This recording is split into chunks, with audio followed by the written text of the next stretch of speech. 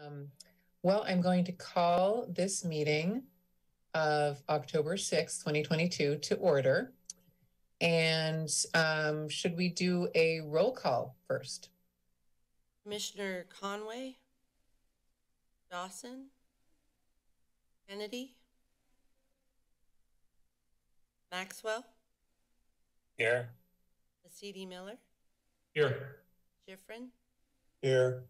Vice Chair Greenberg. Here. Thank you.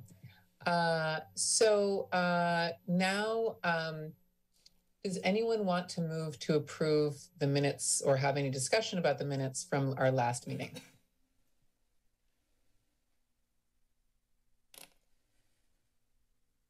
I think we should start with oral communications. I'm sorry. I have that in the wrong order. Yes. And also, and if there are any statements of sorry, excuse me. I'm not looking in the right order. My apologies. First, statements of disqualification. Are there any statements of disqualification for our meeting today? Okay. So now I'm going to go to oral communications. And I would like to ask if there are any members of the public wishing to speak on an item that is not before the commission this evening.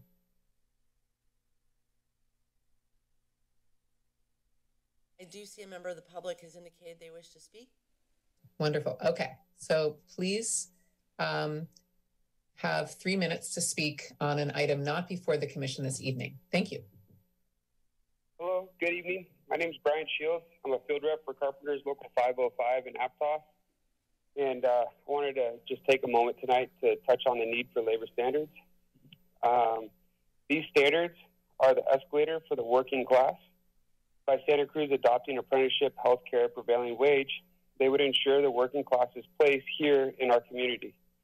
It is necessary to not only meet our need for housing, but also to secure the position of the working class here. Apprenticeship is a proven escalator to help people in continuing a career, to stay with a particular career, not to jump from one industry to the next, thereby securing a workforce for us moving forward. Healthcare is necessary not just for the worker, but also for the family, so that the entire family is able to seek and see doctors and physicians as needed, thereby taking the stress off the workforce. And prevailing wage, Santa Cruz is an expensive town to live in, and it's necessary to earn a good wage in order to live here and spend our tax dollars here, and bring that money back into Santa Cruz so that we can continue to build. Anyways, I didn't want to take too much of your time tonight. Thank you very much for listening to me, and I look forward to hopefully engaging with the Planning Commission more. Bye-bye. Thank you very much, Mr. Shields, for that comment. Really appreciated. And are there any other members of the public who wish to speak to the commission this evening on a matter not actually on the agenda before the commission tonight? Okay. Well, seeing none, I think we're going to move on to what I mentioned before, which is the approval of the minutes from our last meeting. Is there any discussion, any question about any items within the minutes, or are we ready to approve the minutes? I'll move the minutes, but you might want to ask if any members of the public are here to talk about the minutes. Are there any members of the public who would like to talk about the minutes, not just people on the commission? I see no hands. No hands? Okay. Thanks, Sandy. I'll move approval of the minutes. Okay. Oh, sorry, Sean, we can't hear you. My space bar is not working. I'd like to second that. Okay, great. So can we get a roll call vote, please? Commissioner Kennedy? I abstain. I wasn't there. Maxwell? Aye. C.D. Miller? I'll abstain. I wasn't present. Schifrin? Aye. Greenberg? Aye.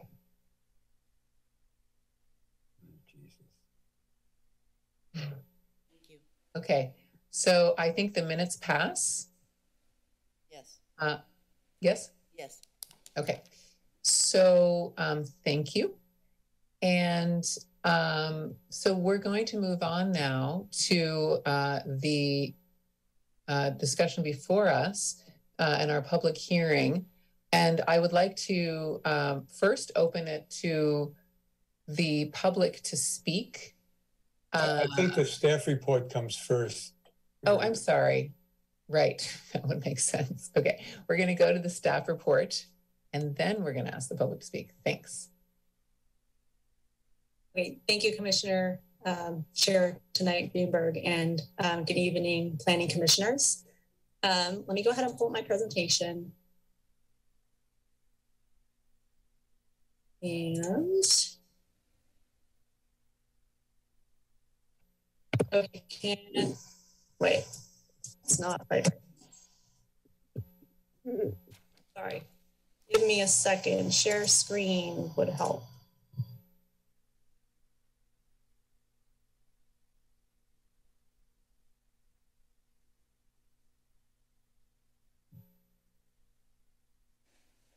Okay, everyone can see it? Yes. Okay.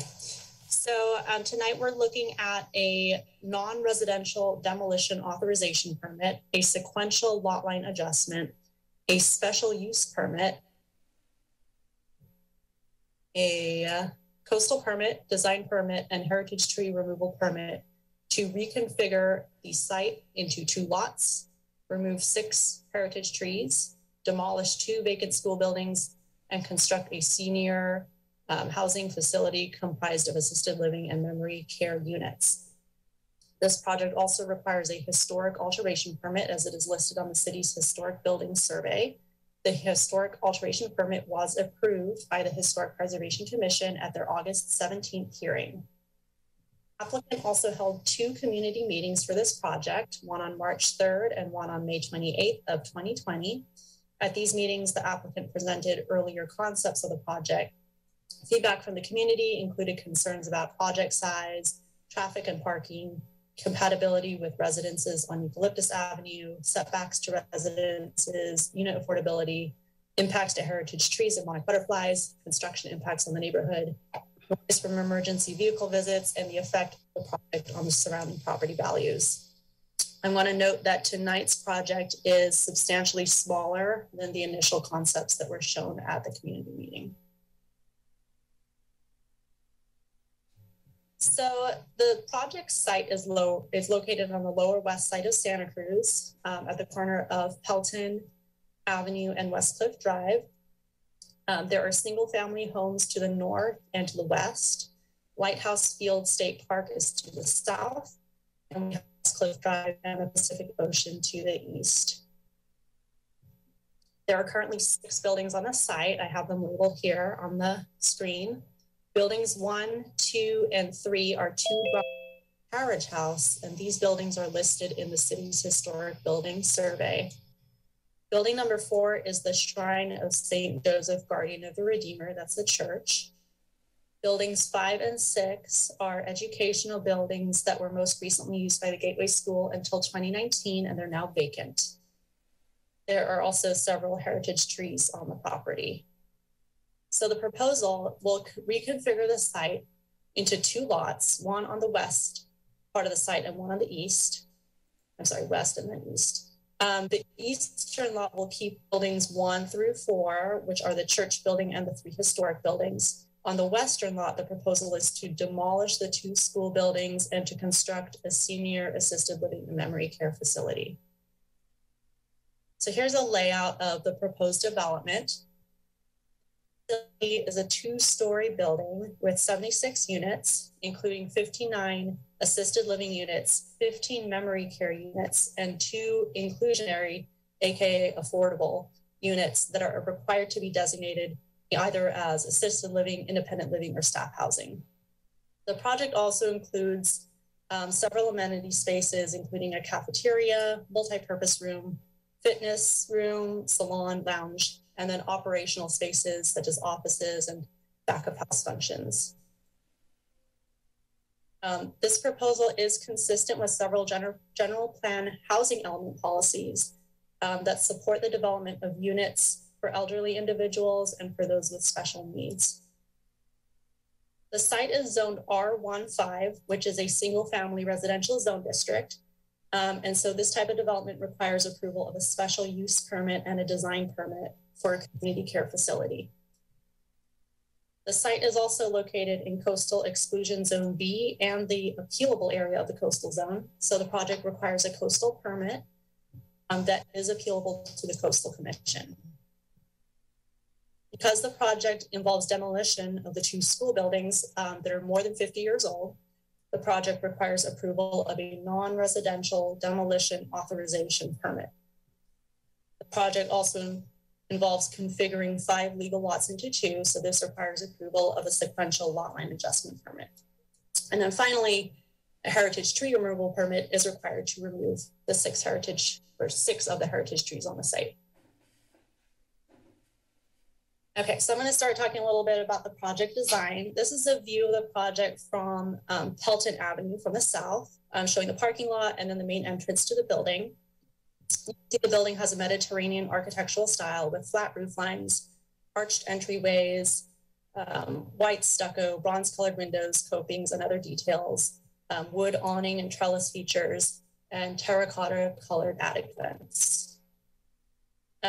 So one thing the Historic Preservation Commission did when they approved their permit, in order to ensure that the quality of materials on this development is comparable to that of the historic resources on the site, the commission approved a few conditions, and those include requiring windows to be baked enamel aluminum or stained wood, for the windows to be recessed at least 3 inches, and for the stucco to be hard trowel smooth finish. And those conditions are also included in the conditions of approval for the design permit tonight. As you can see, well, you can kind of see, they're proposing a very well landscaped parking area, and they have a nice covered trellis walkway that kind of breaks up the massing of the parking lot. On the right side of the screen, you can see the proposed trash enclosure. It's behind this big tree that they're showing on the right. And then you can also see a service gate extending from the right side of the building over to the property line. I have included conditions of approval to ensure that these 2 features have matching materials and design features to make them consistent with the rest of the site. This is the south elevation drawing that corresponds to the rendering we just looked at. And I just wanted to show this because I'm proposing a couple other conditions of approval. One of them is you can see a rooftop trellis here on the right side of the elevation. This exceeds a height limitation for the zone district, so there's a condition of approval for this to be removed from the building permit plans. The elevation is also showing a chimney, which didn't seem to relate to any fireplaces in the building below. It seems to be a faux like decorative architectural feature. The zoning ordinance allows chimneys to exceed the building height, but it does not allow architectural features to exceed the building height. So a condition of approval requires the building permit plans to either remove the chimney or to show that it's actually a functional chimney. This is the view of the project from Eucalyptus Avenue. You can see the architectural style is consistent with flat roof lines, the bronze colored detailing, and wooden awning and trellis features. The massing on this side is in the form of building segments broken up with courtyards and a lot of landscaping in the front. I think the intent here is the massing is similar to that of single family homes with the spacing in between the homes, and that makes it consistent with the single family homes on the other side of Eucalyptus Street.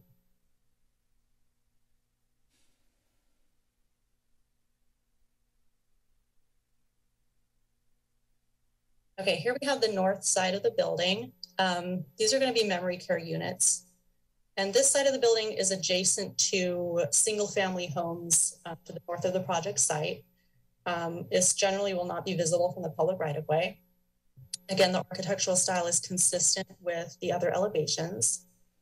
And as I mentioned earlier, the rooftop trellis and the chimney shown here will be required to be removed. The chimney may be for exceeding the zone district height. This is the view from the east. I have it broken up because it's a very long view, but basically the top, you start at the left on the top and then you skip down to the bottom. This is the view basically from Westcliff Drive, except it's not very visible from Westcliff Drive because it's behind the existing church buildings and historic buildings. And there's a lot of vegetation on this site. So this is very well shielded. You'll be able to see some of it, but not a lot. This area in the front on the left side of the elevation is the service area. This is mostly blocked by the church building, and there's also going to be a 6-foot wall. So none of that is going to be visible from Westcliff Drive. Okay, I'm going to jump in and talk a little about our inclusionary requirement here. So the city's inclusionary ordinance requires 20% of the dwelling units in a development to be offered at an affordable rent to low-income households. So on the screen, I'm showing the zoning ordinance's definition of a dwelling unit. As you can see, one of the defining components of a dwelling unit is that it has a food preparation facility, AKA a kitchen. The zoning ordinance further defines kitchen as a room or portion of room designed to be used for cooking and or preparation of food, and containing 2 or more of appliances and or fixtures. And then those appliances and fixtures are detailed in the definition. So this development has 76 assisted living and memory care units. However, most of these units only have either a kitchenette or they don't have any kind of kitchen facilities at all. Only 13 of the units are proposed to have full kitchens. And so therefore, those are considered the full dwelling units in the project. And the 20% inclusionary ratio only applies to those 13 units. 20% of 13 is 2.6, which then rounds down to 2 units as required by the ordinance. So I've included a condition of approval requiring the units without full kitchens to be memorialized as such. If the applicant wants to increase the number of full units with kitchens in the future, they would need to obtain a modification to the permit and then comply with the inclusionary requirements for all of the full dwelling units on the project. I'm going to start talking about some different resources here.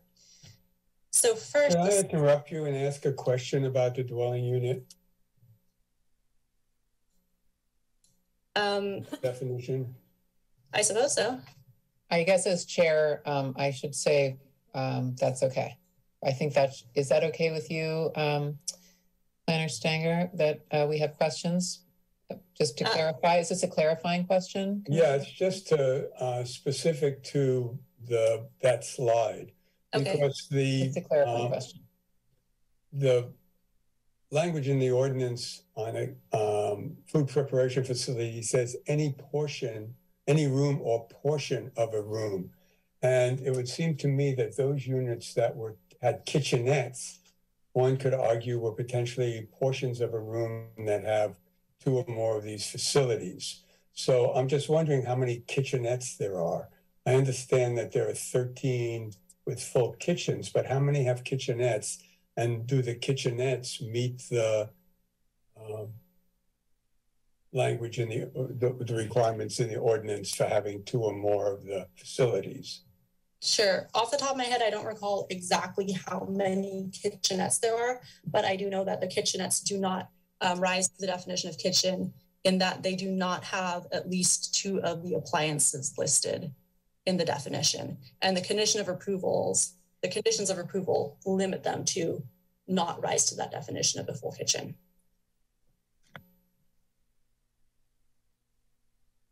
Sorry, and how many appliances would they need?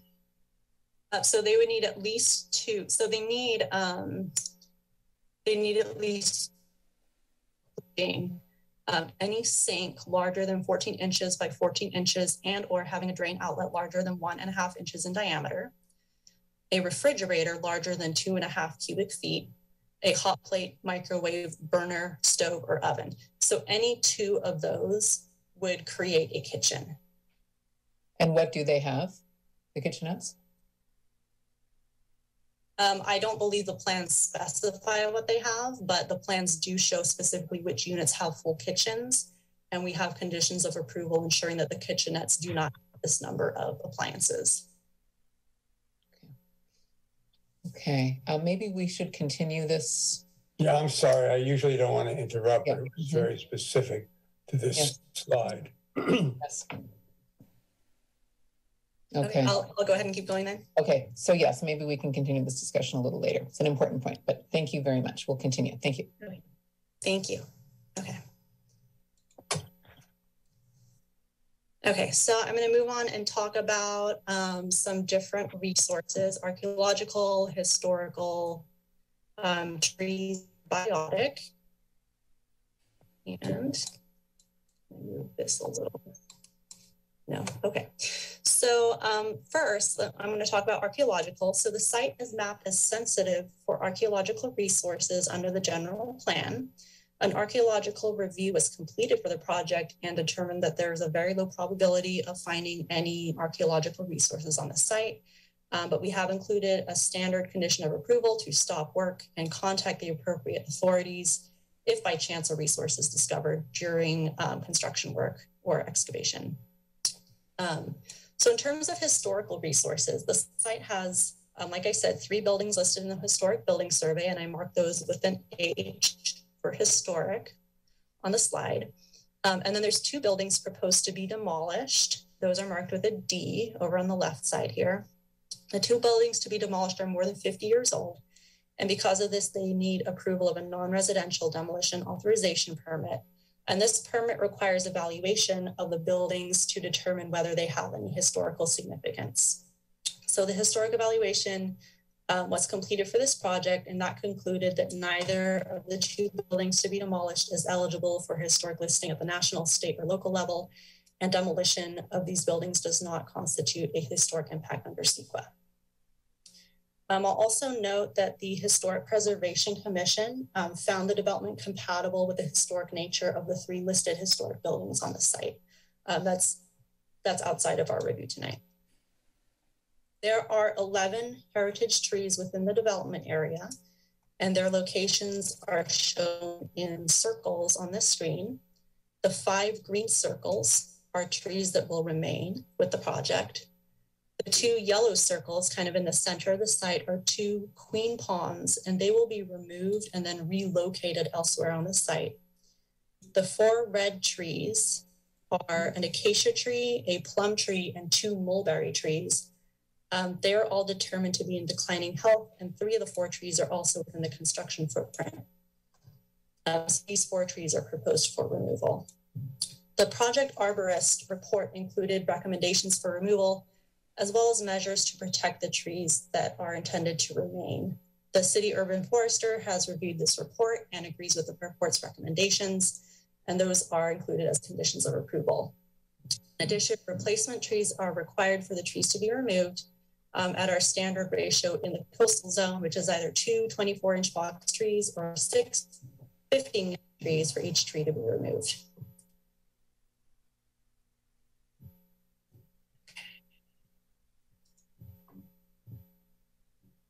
Okay, I'm going to talk about butterflies for a little bit here. That's a hot topic on this project, and for a good reason. Okay, so under the general plan, a portion of the northern end of the site, as well as a really small sliver at the southern end of the property, are mapped as potentially containing sensitive monarch butterfly habitat. Under the local coastal program, or LCP, the entire site is mapped as potentially sensitive. The monarch butterfly is identified as a special status wildlife species under the general plan, a sensitive species under the LCP, and the U.S. Fish and Wildlife Service has identified the butterfly as a candidate for the endangered species list, but this species is not currently listed as threatened or endangered at the state or federal level. General Plan Policy NRC 2.4.1 and Table 1 of the Natural Resources and Conservation element of the General Plan refer to general avoidance or management strategies to employ when monarch butterflies are present. These strategies include avoidance of butterflies, buffers, construction timing, or protection from indirect impacts. Similarly, the LCP policies EQ 4.5.3 and EQ 4.5.3.2 in the environmental quality element call for development in the vicinity of designated monarch sites to include environmental impact analysis and include management criteria to help preserve the nearby habitat. So these policies in the general plan and in the LCP provide our framework for assessing and managing the monarch butterfly resource when it comes to development.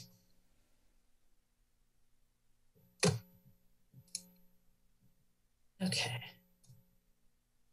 So this is a little snapshot from the biotic report. The report prepared for the project found that the development area includes a mix of developed space, ornamental landscape area, and ruderal grassland.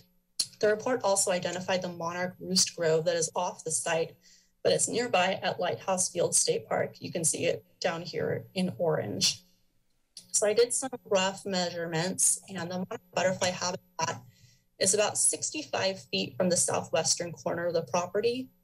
There's a 20-foot landscape buffer along this south end. So when you add the 20 feet, the habitat is about 85 feet from the closest corner of asphalt in the parking lot.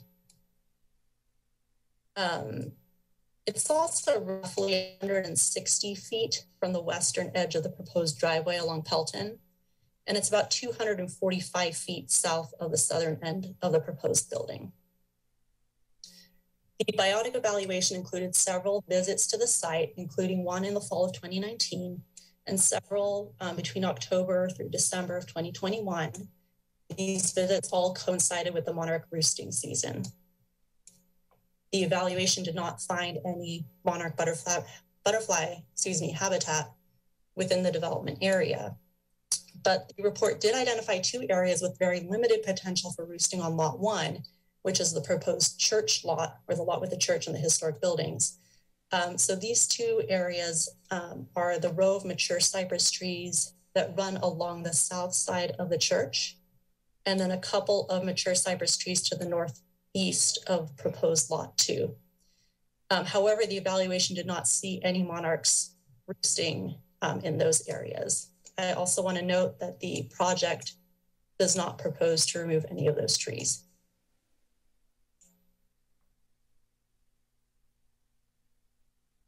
So the report made 4 recommendations that are consistent with the types of management strategies called for in the general plan and the LCP. These are included as conditions of approval, and I have them here on the screen. So roost trees, including buffer trees, will be retained. Any occupied roosts will be buffered by 100 feet. Daily construction will begin after temperatures are above 55 degrees. Butterflies are cold-blooded, so they can't really move around until the temperature gets above that level. And then trucks and equipment should enter and exit the site along Pelton Avenue from the east toward West Cliff Drive. So basically no right turns onto Pelton from the parking lot. Basically, you're coming in and out from West Cliff Drive and not going east or coming from east on, not going west and coming from west on Pelton. Okay, so those are the 4 conditions that I had included originally. We received actually quite a lot of really good feedback from the public that they had submitted for the September 1st hearing. And they had a lot of good suggestions for protecting the existing monarch butterfly habitat. So the project biologist reviewed those suggestions and included quite a few recommendations that I would like to include as additional conditions of approval. So I have them listed here. So this is once a project is constructed, to prohibit right turns out of the Pelton Avenue driveway.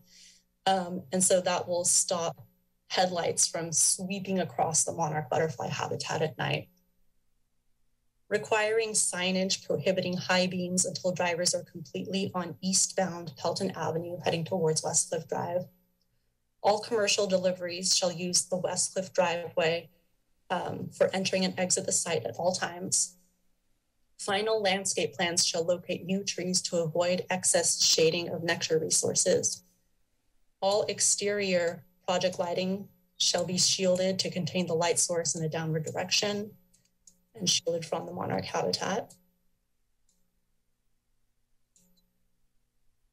Provide an on-site water source such as a fountain for the monarchs near the nectar garden. Install and maintain predator-proof waste bins.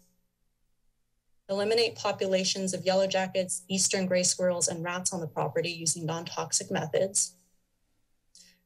Restrict the use of seed feeders that attract eastern gray squirrels and corvids. Utilize leaf vacuums instead of blowers, and prohibit the use of certain pesticides known to negatively impact monarchs. I'm not going to try to pronounce that. Okay, so we did include quite a few conditions, and I just want to once again want to thank the public for really being very proactive in providing their suggestions on that. Oh, this skipped me way too far ahead. Okay, so I want to take a little bit of time now to talk about neighborhood compatibility. In terms of, I already talked about visual a little bit, so I'm going to skip over that. But in terms of traffic and circulation, amenity and back of house uses and privacy, because those are topics that are important when you're thinking of the site layout for design permit and then also for a special use permit and compatibility with the area. So we have received a number of comments and concerns about traffic. So our framework for evaluating traffic has two components. The first is based on the number of vehicle trips, and that's for consistency with our city regulations, which is managed by the Public Works Department. The second component is vehicle miles traveled, or VMT, for review under CEQA. So in terms of vehicle trips, the traffic study submitted for this project indicated that there are fewer trips than the previous school use. This study was reviewed and accepted by the Public Works Department. And since there are fewer vehicle trips in the previous use, the Public Works Department has no further requirements. And then in terms of VMT for CEQA, the project is exempt from VMT analysis per the city's screening tool, which includes community care facilities as an exempted category. So there's no further review under CEQA for that. In terms of circulation, the site has been designed to keep cars away from eucalyptus. You can see the entrances on Pelton. There's also another entrance that could be used on West Cliff Drive for commercial vehicles. And that really keeps the traffic away from Eucalyptus Avenue and the other residential streets in the neighborhood. The left turn only condition of approval to protect the butterflies will also help to keep vehicles from traveling through the residential neighborhood. I'm including a condition of approval to remove a pedestrian pathway. It's shown on the plans on kind of the southwestern part of the project, that leads from Eucalyptus across to the main entrance.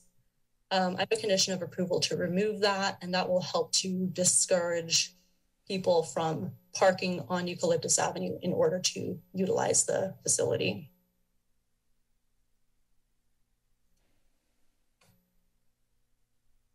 One other note on parking, the applicant has indicated to me that the operator of this facility intends to hold some special events that would result in increased staffing and visitors on the site.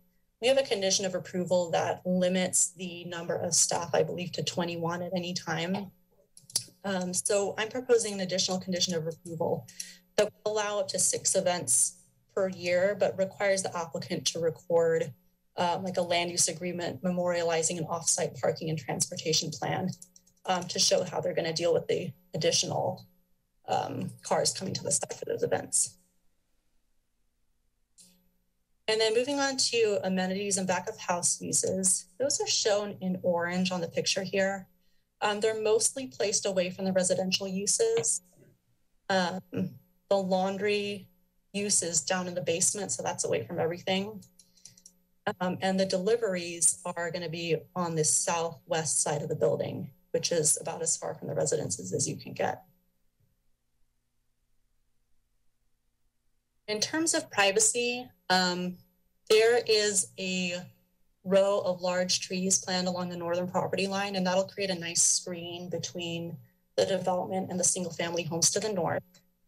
There are also trees proposed along the north and the east sides of 112 Eucalyptus Avenue, which is a single family home just tucked into this southwestern corner of right adjacent to the development. This is probably the most impacted residential property. I've included an additional condition of approval. There's a second story unit right above this fitness use. So the second story has a unit and has a balcony coming off of it. And the balcony is fairly close to the residential property here at 112 Eucalyptus. So I have a condition of approval for some privacy screening to the balcony.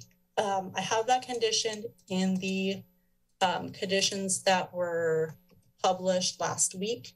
However, the property owner and the applicant have a detailed condition. And so I have submitted that. That's in the list of revised conditions. And so I'm proposing changing the condition to that more detailed that has been agreed upon. Okay, I'm almost at the end here. So in terms of CEQA, the project has been determined to be exempt from the California Environmental Quality Act, or CEQA, pursuant to Public Resources Code section 21083.3 and state CEQA guidelines section 15183. This exemption is for projects consistent with the general plan and zoning ordinance, and where uniformly applied existing development policies or standards will substantially mitigate any environmental effect on the project. The project also qualifies for a categorical exemption pursuant to CEQA guidelines section 15332, which is a class 32 exemption for infill development projects. Staff recommends that the Planning Commission acknowledge the CEQA determination and approve the project with the proposed conditions, as well as the new and revised conditions that I've discussed. I also have a couple other revised conditions on that memo that I sent out that should also be published on the website. Just a couple of minor things. One was just changing the word easement to land use agreement, because they can't technically do an easement. The church is retaining ownership on both properties, and you can't technically do an easement. So we're doing a land use agreement instead. And there was a condition of approval for an easement for the additional parking spaces to be constructed on the adjacent property. I'm proposing to remove that because those parking spaces are not required in order to meet the parking requirement. And I think I've discussed all the other proposed changes. So that should conclude my presentation, and I'm available to answer any questions. Great. That was a wonderful presentation. Thank you very much. And so we are now going to go to questions. And let me just ask the staff, I think, do we go to questions from or comments from the applicant first? And then do we go to questions from the commission? Mr. Marlott? It's chair's purview. Typically, the next step is commissioner questions of staff, and then you go ahead and open the public hearing, and the applicant typically has an opportunity to ask questions, and then you can ask questions of the applicant, and then and then the general public has the opportunity to speak, and then typically we allow applicant an opportunity to rebut any comments that were made. Then you close the hearing and render a decision. Okay, great, thank you. So let me open this up for questions from the commission at this juncture. And I see Commissioner Schifrin. I think Commissioner Kennedy had his hand up first. Oh, I didn't see that on my screen. Sorry about that. Yep, there it is. Commissioner Kennedy first, and then Commissioner Schifrin. Oh, thanks, and no worries. I have a question about that PV trellis up on the roof. I understand the recommendation is to eliminate that. Would that eliminate the roof deck as well, or just that element that sticks up? It just removes the element that sticks up. They're allowed to have a roof deck. That doesn't affect the height limitation under the zone district. Okay. And I'll leave that there for now. One question about monarch butterflies. Is my memory right? I think those are really low monarch butterfly years anyway, right? We had a big dip and then the population came back somewhat miraculously last year. Was that factored in? Did that come up in those reports? I mean, the reports are very thorough, but I had that question. I believe it was, but I would rather leave it up to the biologist to explain that more thoroughly because I would probably do a terrible job. Understood. That's not your area of specialty. And so in the discussion about the monarchs, did anyone talk about having this project just be like the best monarch habitat ever? Or is it kind of all in the context of like mitigation of damage? Well, the project is including a lot of nectaring plants in their landscaping. So they did go out of the way to try to provide that amenity for the butterflies. I think there is some consideration for what types of habitat to include. Certain types of habitat are not good to put next to a roosting site. And again, the biologist can probably explain this better than me, but I think they were pretty careful about including nectaring plants, which is good, but not like milkweed or something else that would actually be detrimental to the butterflies based on their proximity to the roosting site. Thanks for summing that up. And yeah, I agree, the experts have studied it. So two more quick questions. I like the left turn out of the driveway. Does that have hard infrastructure associated with it, or is it kind of a signage thing at this point? Like, I don't know, it would be appropriate, but some sort of, bulb out or concrete thingy? The condition of approval doesn't have any like bulb out required. I think it's more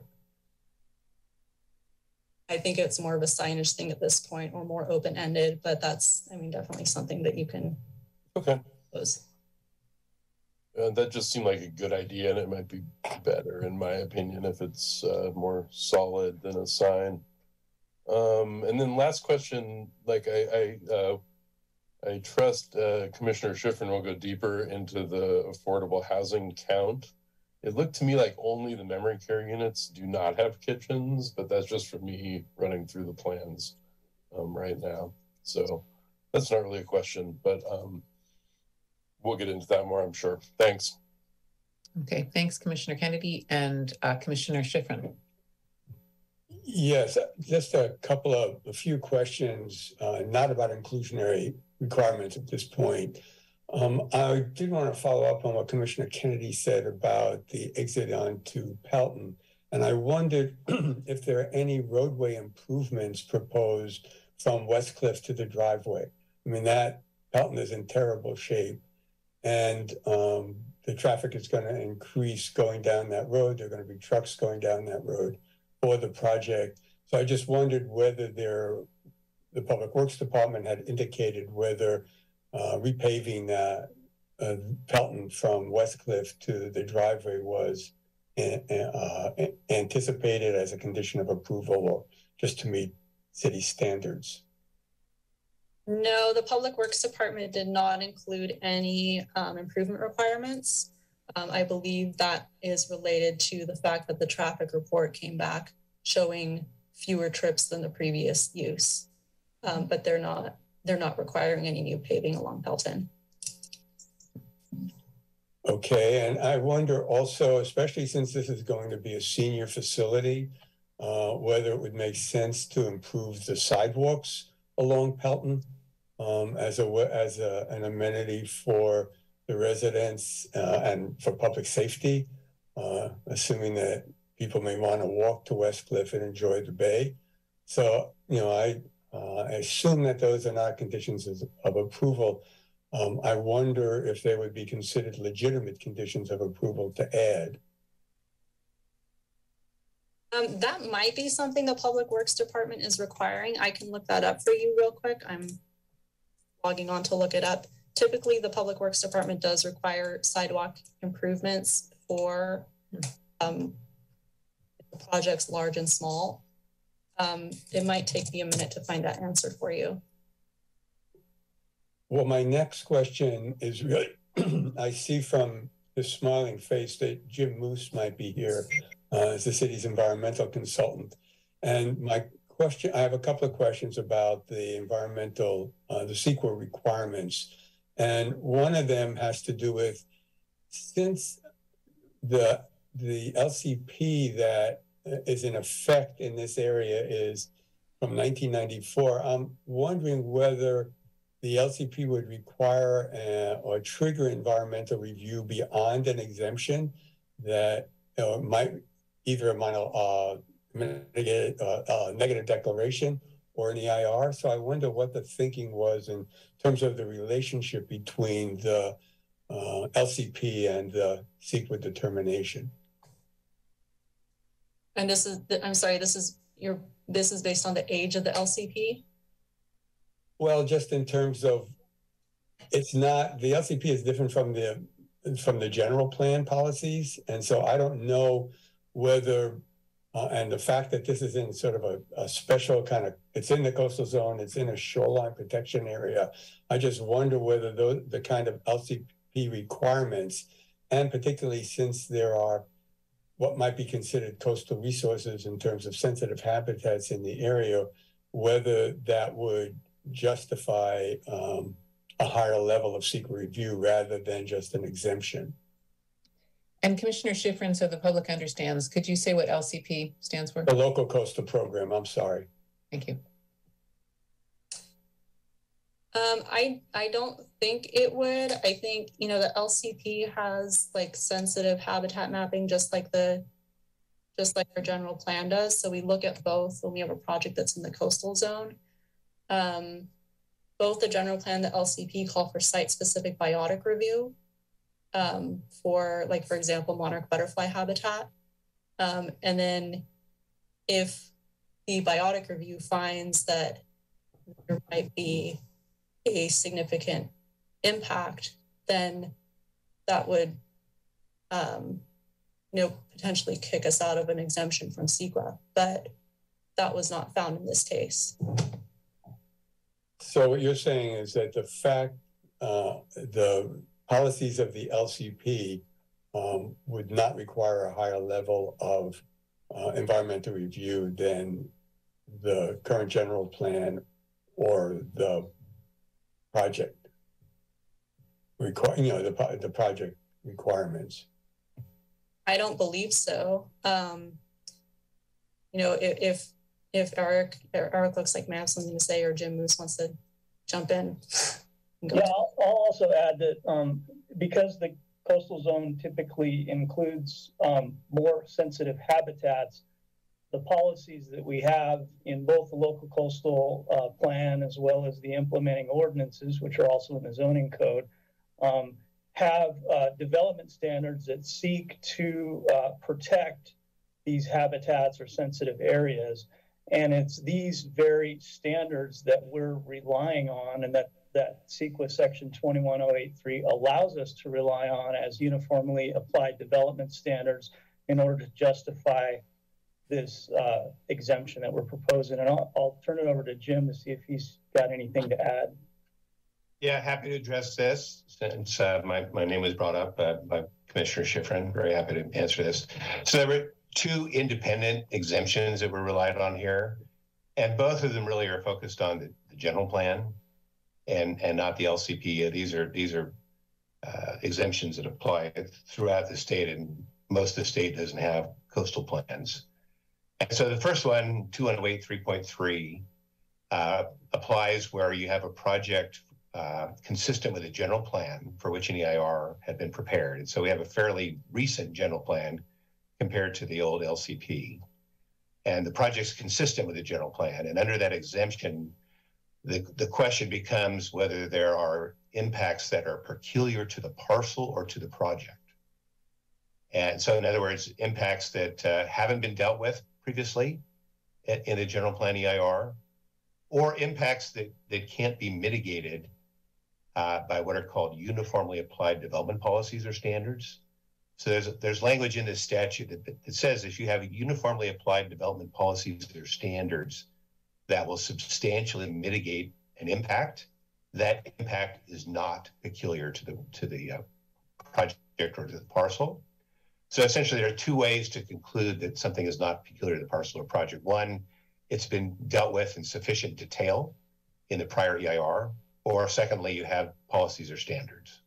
And so here it was concluded that between the general plan EIR and the analysis found there, and the various ordinances and other regulatory requirements of the city, essentially all the impacts had been addressed and were not peculiar to the parcel or could be substantially mitigated.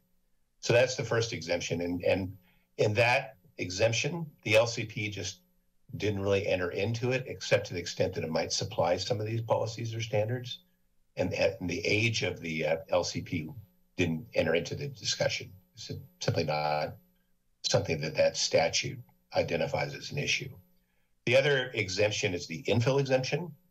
And these are for projects that are consistent with general plan and zoning and are 5 acres or smaller and meet certain criteria. And they're fairly limited criteria. You able to serve something with utilities and public services, substantially surrounded by urban uses, no habitat value for rare, endangered, or threatened species, no significant traffic, water quality, and noise impacts, I think. So all those issues have been addressed. And again, for that second exemption, the LCP doesn't really enter into it. That exemption was upheld 20 years ago. It's essentially a way to encourage infill development by not requiring CEQA analysis. And we felt that this project came within the parameters of that exemption. In addition to the first one, it was quite a bit more complicated. Okay, thank you. My final question has to do with, from my experience, it's fairly unusual to get an initial study done for an exemption. So I was wondering who prepared what essentially was an initial study. I think was really helpful to have the detailed environmental analysis that was provided, but normally that isn't the case with exemption. Maybe it's going to become normal as these kinds of exemptions are used. But did a consultant prepare that initial study, or was it prepared by staff? I assume the applicant paid for it, but who prepared the initial study? I don't remember there was any indication on the document itself as to who developed it. Yeah, our CEQA consultant, Dudek, prepared it. It's technically, I don't believe it's an initial study, but it's very, very similar. It's, it kind of looks at the same thing. It's an expanded exemption checklist that just does a very detailed review to show how the project fits in with that particular exemption. I think it's advisable to do such a detailed analysis when you're relying on this particular exemption under 2108.3.3 of CEQA, because it requires you to consider every impact. And it's possible that sometimes you'll find that some impacts are peculiar to the parcel, they're not mitigated, and you could have essentially a negative declaration focused on a handful of issues and have a bunch of other ones excluded. So here they went through every item on the normal checklist to make sure nothing was missed. And so I think it's the reliance on that exemption that has brought about such a detailed analysis. And I guess that's where, from the public correspondence, where there are people who disagree whether there are significant impacts, let's say, on the monarchs. But I understand the process that was used and the rationale behind it. So this is helpful to me. Thank you very much. Thank you. I just want to give a quick answer to Commissioner Schifrin's question on the sidewalk. I did pull up our Public Works Review comments, and they have 3 requirements for the sidewalk. They're requiring an ADA corner ramp at the corner of Pelton and Eucalyptus. They're requiring a new 10-foot wide sidewalk on Pelton from West Cliff to Eucalyptus Avenue. Oh, great. including street trees, and then they're also requiring repair of sidewalk, curb and gutter along the property frontage and replacing in-kind per city standards. So those were not listed specifically as conditions of approval, but we do have a condition that all public works requirements must be met. So typically when we have department review comments, those aren't necessarily included in the list of conditions, but they do all get applied at the building permit stage. So it might well be that since public work requirements have to be met, if the Public Works Department decides, I mean, in a sense, legally, what was there before doesn't matter because there's nothing there now. So this project is going to be an increase over what the current use of the street.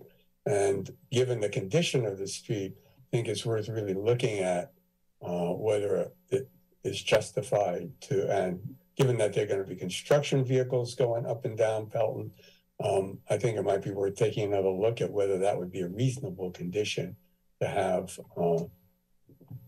that section repaved. So thank you. Thanks for checking that out. Yes, thank you. Very helpful. All of those questions and answers. And now Commissioner Maxwell. Yeah, thank you. I definitely, a lot of the questions I had were asked, but I definitely want to acknowledge Commissioner Kennedy's request is like more than signage. If we're really going to be honest about directing traffic off of Pelton and really making it is, you know, I live over there. It's pretty easy to go up Pelton either direction from Eucalyptus.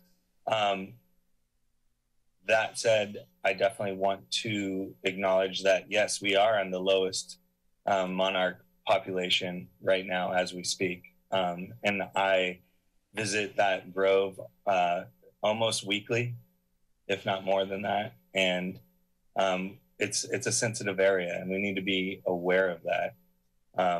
I think that, you know, we can talk about EIRs and CEQA and all that, but really, if you stand there and you realize that there's going to be a major construction project there, we need to mitigate damages or offset anything that would be a negative impact to that, especially right there. It's literally across the street from that area, from that eucalyptus grove that's there. But my real question was about the staff report when it comes to kitchenettes. Did it say more than 1.5 inch drain on a sink for kitchenettes, or was it 1.5 inch drains for kitchenettes? That's the minimum drain size for a kitchen sink. So the sink has a 14 by 14 dimension and then a minimum drain size of 1.5 inches. If the sink drain or the dimensions are smaller than that, we don't consider it to be a kitchen sink. Right. Yeah, I know. As a builder, bathroom sinks are also 1.5 inch minimum as well. So that's what I was asking. But that's all I have. Thanks.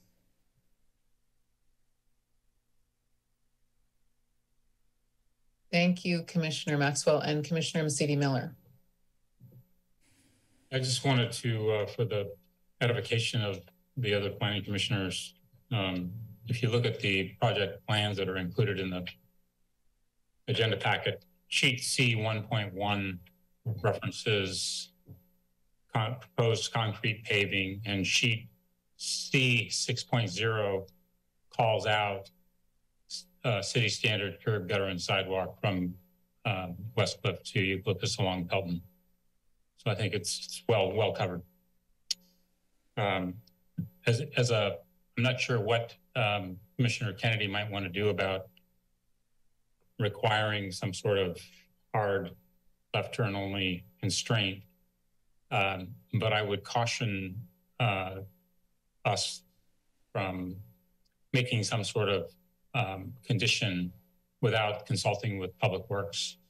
It's very difficult to create a hard stop in a street to prevent, or to force a left turn only without impacting traffic on Pelton. So I just caution us from making a condition like that without checking with the Public Works. Thank you.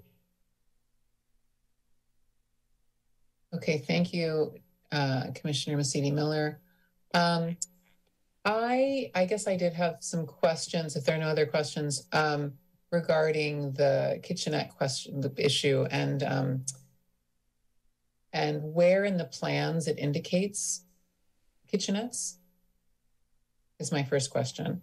And secondly, just really curious about what a kitchenette is, what is contained in the kitchenette. So the plans identify which units have full kitchens. And that's on. Yeah, I saw that piece. Okay. The 13. Yeah. Yeah. So that's where it shows. It has a little dot sheet. Yes. Just so everyone else, sheet G001. The plans don't define specifically what is in the kitchens versus what is in the kitchenettes. That's why we've included the conditions of approval to specifically limit the kitchenettes so that they cannot rise to the level of being a kitchen. I see. So, okay. So then I guess the question is it's hard to imagine what a kitchenette could be that didn't have at least two of those items and how it would even be a kitchenette. Like, how can you have a kitchenette that doesn't include two of those items?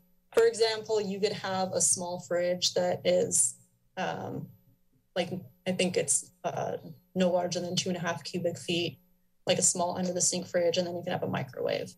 So you can have that, you can have like a little bar sink, but it doesn't rise to the size of a kitchen sink. Okay. That's kind of what would constitute a kitchenette.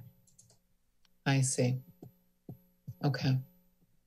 But it's nowhere in the plans what they had intended originally in terms of the kitchenettes. Correct. So I was just looking at the unit floor plans and kind of eyeballing them. Yeah, it would be That useful. was what I did. And they draw like a little fridge and a little stovetop or something. But I didn't find it like listed out anywhere. Yeah, I didn't see that either, which is curious. So that was Commissioner Kennedy's question. Commissioner Schifrin. Yeah, to follow up, I want to ask, why is the intention of the condition of approval to prevent kitchenettes? Why not encourage them? And that, from my point of view, that would mean there'd be more affordable units. Right. I think that, you know, to sort of say you can't have them, and with the only real purpose in doing that and keeping is to keep the number of affordable units limited, it doesn't necessarily make sense to do that. Kitchenettes can be even. My mom lived in La Posada. She had a little kitchenette with a stove top and a refrigerator. I'm sure it would qualify as a kitchenette. It had at least 2 or 3 of those requirements. And, you know, she ate in the dining room most of the time, but she could cook in her unit. And since most of these are assisted living units and congregate care units, there are only 35 memory care units, where I would imagine it wouldn't make sense to have a kitchenette. If those other units, those had little kitchenettes, allowing the residents to do minor meals for themselves, I would think there's no reason to do. I don't understand, or I guess my question is, what is the reason for discouraging that rather than allowing it, but just require that if they do it, they need to provide more affordable units? Right, and that's actually exactly what we're doing.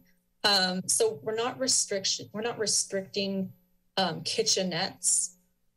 We're saying that what we've approved here is a plan that has 13 full dwellings and therefore needs 2 affordable inclusionary units.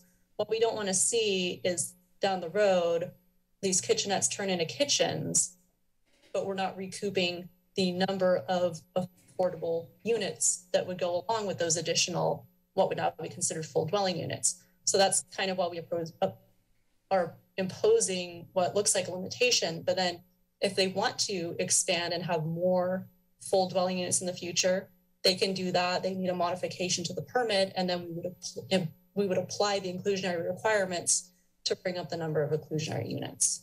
But on the other hand, it seems like there are kitchenettes being proposed now in the plans.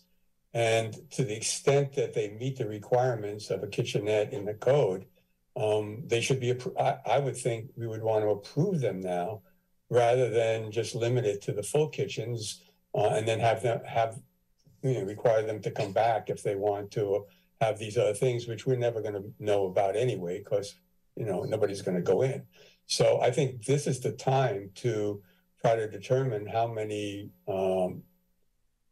kitchenettes that meet the requirements of the ordinance that would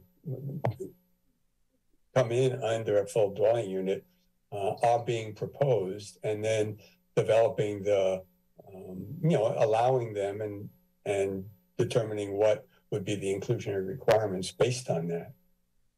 So I just want to clarify that kitchenettes, that's kind of a term we're using. I don't believe it's actually defined in the zoning ordinance, but we're just kind of using that right now as something that is less, that falls beneath the definition or the threshold of a kitchen.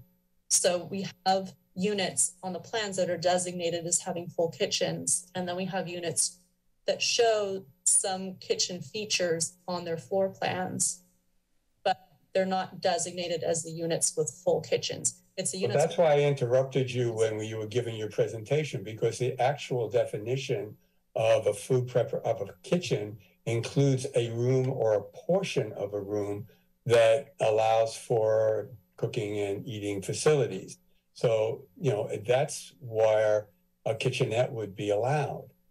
Yeah, that you wouldn't need it. It's that, but it also needs to contain at least 2 of those fixtures or appliances within that definition. And so, you're right, absolutely. But that's the thing to ask the that is something that doesn't contain those appliances and does not meet the threshold of a kitchen. Do we know that? Yeah, it's hard for us as a commission to evaluate that. We can't see the floor plan. We don't know. Right, and that's why it's really significant. That's why I've included conditions of approval stating that on their building permit plans, they need to show exactly what is in these units, and they need to show that the units that they're calling with full kitchens actually need to have full kitchens, and those that they're showing as only having kitchenettes need to have a combination of appliances and fixtures that do not rise to the level of a full kitchen. So that's all defined in the conditions of approval. So we know exactly that what we're approving is what is going to be built. Does that make sense? Yeah. No, but we've gone around and around, so let's move on. I think Commissioner Kennedy had a question. I'm sorry, I want to go around one more time. So the memory care, there's no question, right? Look at plan sheet A110B, right? Memory care type B. This is planning stage. This might be designed further, but my grandmother died a year ago, had a great life in a memory care facility, $12,000 a month. Why the hell do we not have affordable housing in those? Are you kidding me? I can't afford that. That's crazy. So I don't mean to be jokey about that, but why don't we get an affordable unit out of those memory care units here? We're giving away this piece of coastal property. It's prime zone. We need housing. Can we just set the amount of affordable units now? Well, the number of affordable units is in our inclusionary ordinance. It's based on the number of dwelling units, and so we have to apply our definition of unit. A memory care unit does not rise to the definition of a dwelling unit. So that's why we have, this 76 units, but only a certain portion of them are considered a dwelling unit under our inclusionary ordinance. Okay, I get it. It doesn't seem fair. Yeah. I guess it's really hard to know. I think Commissioner Schifrin's point about how once it's built and we can't go in there. I had a relative also who was living in a senior care facility who, we brought additional appliances for when she was living in this facility. And it's conceivable that people are going to want more more independence, and they're going to, and, you know, even if you have a one additional small appliance, you would suddenly have a kitchenette or a kitchen according to this definition. So it's a kind of minimal definition that is enormously consequential for our community, unfortunately, because it's eliminating, I guess, 11 additional affordable units, potentially, or more. I don't know, depending on my calculations. So meanwhile, it could so easily be skirted by someone simply bringing in another appliance. And so it's just kind of, unless I guess that could be deemed illegal to do because of these consequences. But so that's where we're kind of struggling with this definitional question. I don't know if Mr. Marlott, you have a thought on that. I'll just add that I think staff felt the exact same way as Commissioner Kennedy did. And, you know, this issue first came up early on when we were looking at the project. It was really in the context of a density bonus, which is a little different, but it does involve affordability. And so, you know, we were sitting down and evaluating that with our outside legal counsel that specializes in density bonus. You know, it really came to light that we have some real serious limitations here, given the way the code reads and the way that our definitions are structured, and that we really only can apply it to those, I call them self-contained units that have the full kitchens. So I know that's a little anecdotal, but we did explore it with the outside counsel. We also reconfirmed it with the city attorney's office to make sure they were on the same page. They felt exactly the same way. So I think our hands are really tied, and we're doing our best in terms of conditions and, you know, recording legal documents and that type of thing. Thanks, Eric. That's helpful. Thank you. Commissioner Schifrin? I have another interpretation of this, but I think this is not the appropriate time to talk about it. I think we should hear from the applicant and hear from the public, and then have a more full discussion about this issue, because I think there are other options that we haven't talked about yet. Okay, that sounds good. So thanks. Yeah, this has been a thorough question period for the commission, and we are now going to turn it over to the applicant. No, to the public? Sorry. Well, first open the public hearing, and then... First the public, thank you. Open the public hearing. Order right. And then we will hear from the applicant. Yeah. So please, the public should feel free to indicate that you're interested in speaking by raising your hand. Everyone has 3 minutes. But wait, I'm sorry, just a point of procedure. Yeah. Legally, I think the first step is to say, I'm opening up the public hearing. Okay. And then once you open the public hearing, the next thing is to hear from the applicant. After the applicant speaks and the commission has, if it has any questions, commissioners have any questions, then open it up to the rest of the public. I think that's the... Okay, that's what I thought. Procedure. Okay, good. So yes, so instead, we will open the public hearing and first hear from the applicant. Thank you.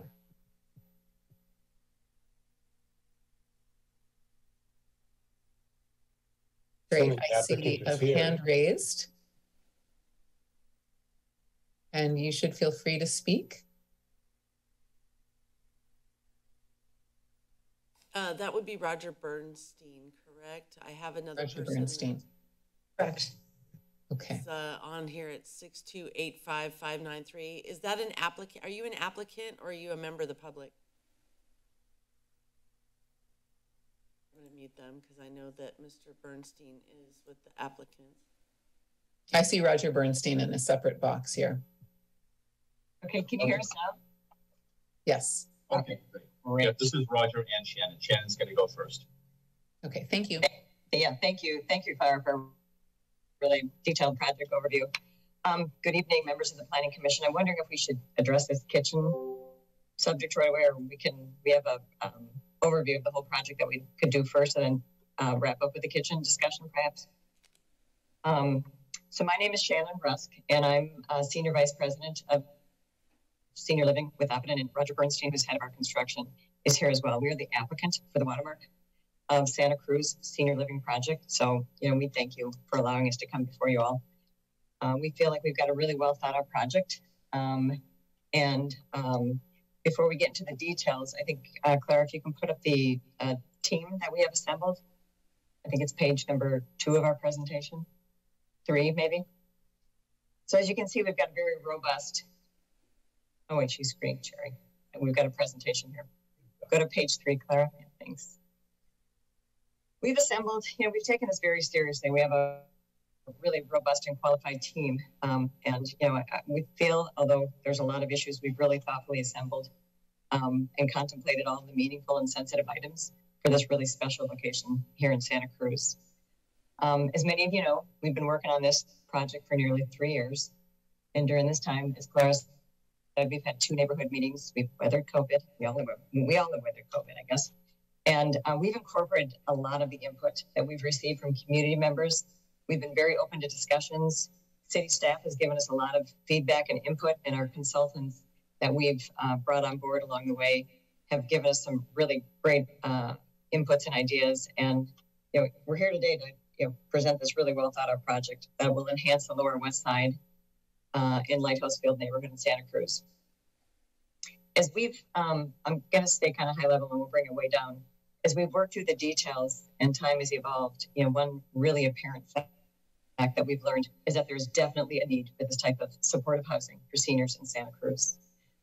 We already have a long list of seniors that have reached out time and time again, wondering when this project is going to be open for a move-in and to be put on a wait list. So we're very excited about this. And many are selecting and want this location so that their loved ones can visit them that might not otherwise be able to visit if we moved it, if it was a further out, non-convenient location. There's a shortage in the Santa Cruz area for this type of housing with services, and the need is growing as we speak today. If you look at statistics and demographics, which we follow daily because this is the business we're in, the number of seniors that's going to need this type of housing is going to double over the next decade, and that's fact and documented. And there's simply just not enough supply being built to accommodate this need. The current environment of high construction costs is making it more difficult. Land like this land is very prohibitive to build senior housing. So to add to this, the number of adult children or really more the caregivers per senior is decreasing over time. Just people are being more moved away from their families, and these types of inclusive, supportive, socialized events and communities are really important. And I don't want to be an alarmist, but there really is a crisis looming, and we need to be prepared to address this. We've partnered with the best of operators to ensure that we are well positioned here in Santa Cruz to provide employees and caregivers, because they have a large pool to pull from. That's really why we're in this business. It's taking care of the residents. This community, I know there was some misinformation on this, is going to be a rental community and does not require a large down payment. The membership fee is what we call our community. It's not a big fee. It's in line with other communities in Santa Cruz, and it will be approximately between $12,000 and $14,000, depending on the apartment that each of the seniors select. Additionally, just for clarification, we're a residential community for the elderly, which is abbreviated, if you've heard these terms, RCFE. We're not and I don't want to throw a lot of acronyms out, but a SNF, or what's called a skilled nursing facility. So to put it in layman's term, we're licensed by the Department of Social Services under an RCFE community, and skilled nursing facilities are licensed by the Department of Health. Entirely different requirements. Under RCFE license, we have significantly reduced required staffing levels compared to a skilled nursing facility. And not because we don't want to care for our residents appropriately, it's just we have different care levels that are required. So we're, always with Watermark, we meet the care levels that are required by the RCFE licensing. And in most cases, we exceed those. So our monthly rent is, we do these studies, it's in line with other communities of our caliber in the Santa Cruz market. So, we feel very proud to be bringing the Watermark of Santa Cruz to your community, to allow for seniors that have lived here their entire life to remain in Santa Cruz and to continue to enjoy the community that they love. and really most importantly, to stay close to their loved ones in a location that they're familiar with. It's been a long road. You know, we've tried to do everything possible to appease everyone, and we really have. And I'm hoping staff can support that comment that I'm saying. You know, we hope that you can trust by our actions, our open communication, and the revisions that we've made that we are committed. You know, we're here to ask for your support, to bring this to the seniors of your community, and to accept, you know, what we're presenting. It's a very much needed amenity. You know, I'm not from Santa Cruz. I'm from Minnesota, unfortunately. But if I've learned one thing over the last few years, I've learned that Santa Cruz is really a unique community that is really tight knit. And you know, I understand why seniors would want to stay here and live out their entire life. We're going to get into some of the particulars, and we're not going to try not to overlap with all the things that Clara has said. I have a point of procedure. How normally the applicant has 10 minutes.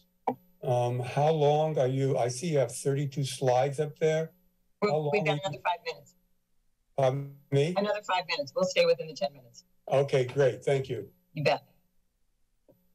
Let's talk about the kitchens. Right? Yeah. Straight out. Well, let me just introduce myself. My name is Roger Bernstein. I'm also with Oppidan. Unlike Shannon, I do live in Santa Cruz. I actually live on Pelton Avenue, just down the road from this project. And I'm also, very honored to be able to be here tonight and present this project. I know that Clara did a fantastic job presenting our project, and I was going to get into a lot of detail, but I think it's probably more important. Quite honestly, a lot of the neighbors know the details because I've met with a lot of the neighbors. Aside from the 2 neighborhood meetings we've had, I've had very many meetings with some of the specific local neighbors, including Ralph Myberg, who's been a huge support and help with us, helping guide us and helping keep the neighborhood informed of all the design changes and operational changes that we have made to really work with the neighborhood. Let me just hit the kitchen. Well, I think there's a misnomer here. We have 11 kitchens that we have proposed in this building. I know there's talk of 13. 2 of them are actually in the inclusionary unit. So if you count them all, there are 13, but 11 of them we would consider kitchens in our AL units. We're not going to have any more kitchens. We don't want to have kitchens because, quite frankly, it's a safety issue with our members. When I call them members, they're the assisted living folks. They obviously in the memory care. There's no kitchen or kitchenette or even what we would consider a wet bar. But in the AL units, we do not have, aside from the 11 units, and those are mostly the 2-bedroom units that have kitchens. The rest of them will have an under-counter refrigerator, and perhaps, we haven't made a full determination yet, perhaps a 12-inch sink. And that's still up for grabs. We haven't made a final decision because we want our residents to be able to go to the dining room and eat in a communal setting with the other residents. They like it. That's part of the services we provide. We provide 3 meals a day, 7 days a week, plus additional snacks and functions and things like that. We want our residents to be able to commune with the other residents in the dining rooms. So this is a full service community where we take care of the residents' needs, and that would include eliminating any need for any kitchens in these units. So just the 11 units will have kitchens. We're not going to have any more kitchens in these other units other than an undercounter refrigerator and, as I said, perhaps a sink. And that's an intentional design directive, and it's an design and operational directive that our operator Watermark goes by. So and we can elaborate on that, but I want to try and keep it simple. That's sort of a high level overview of the kitchen issue. I know we're short on time, and again, as I mentioned, Clara did a really great job of going through all the issues. So I think, in the interest of time, what I'd like to propose is that we have our team here to answer questions if necessary. And, we sincerely hope that, as Shannon mentioned, that you see that we have made very significant changes to our project to try to fit into this neighborhood. We're not trying to push this project forward. We're not trying to force something in a square peg through a round hole. I think Clara pointed out very nicely that along eucalyptus, we created these building pods so that we are trying to stay within the scale of the neighborhood.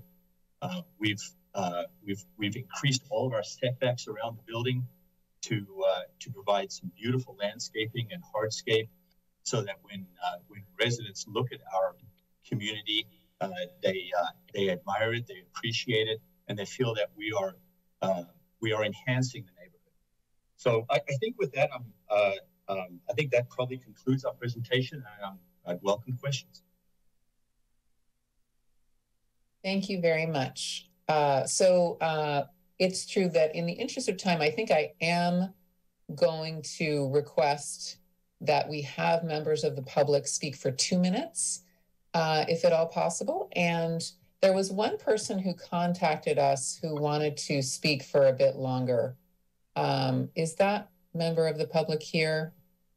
I believe so, yes. That was Mr. Ralph Myberg contacted us in advance. Ralph Myberg, yes. So for Mr. Myberg, we can give Mr. Myberg 4 minutes, and we will ask that everyone who contacted us ahead of time speak for 2 minutes, and if necessary, 2.5 minutes, but we're going to try to keep it down because we have a lot of people here who want to speak. We want to make sure that everyone has a chance. Okay, so maybe we'll start with Mr. Myberg.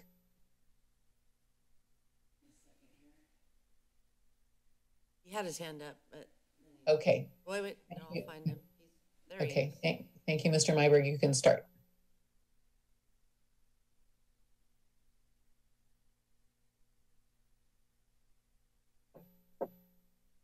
I see your microphone is off, Mr. Myberg. If you're muted.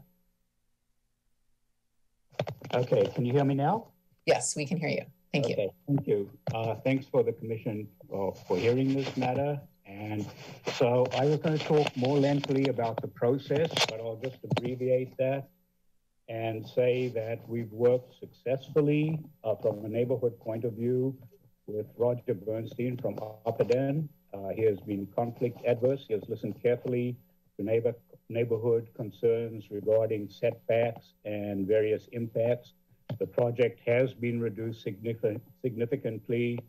Of course, there are many neighbors that would like a park setting in this place rather than a development.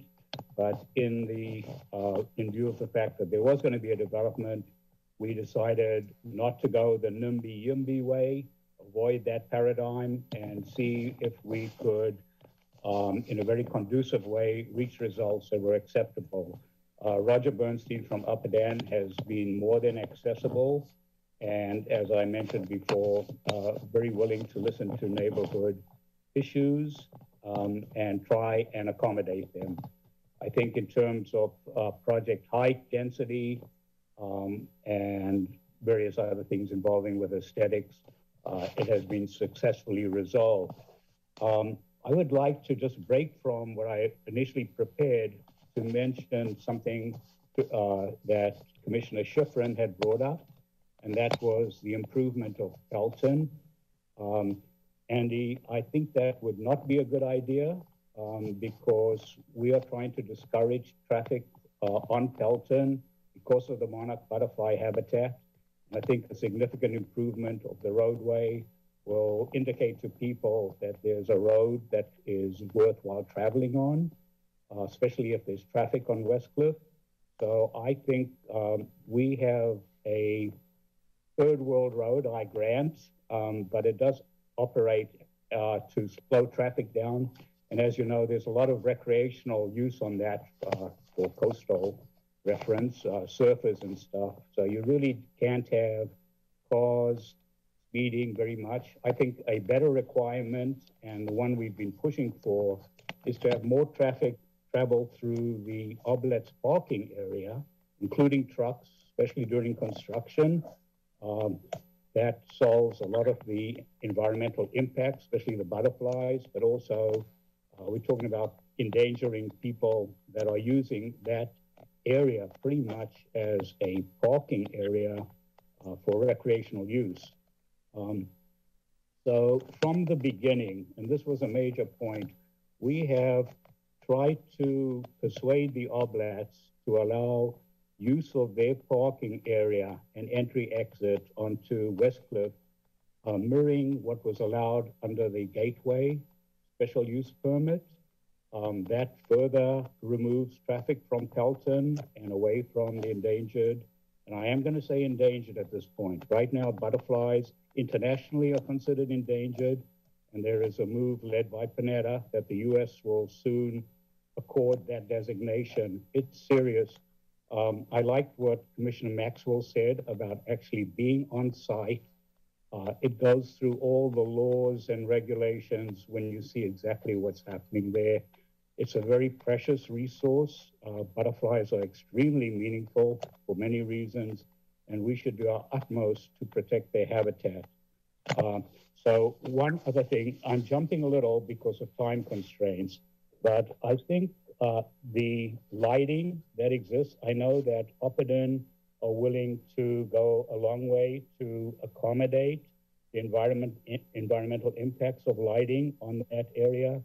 But I think we should be more specific that lighting should follow the guidelines of the dark skies, and also that it should be ambient yellow lighting, so it has less glare to it.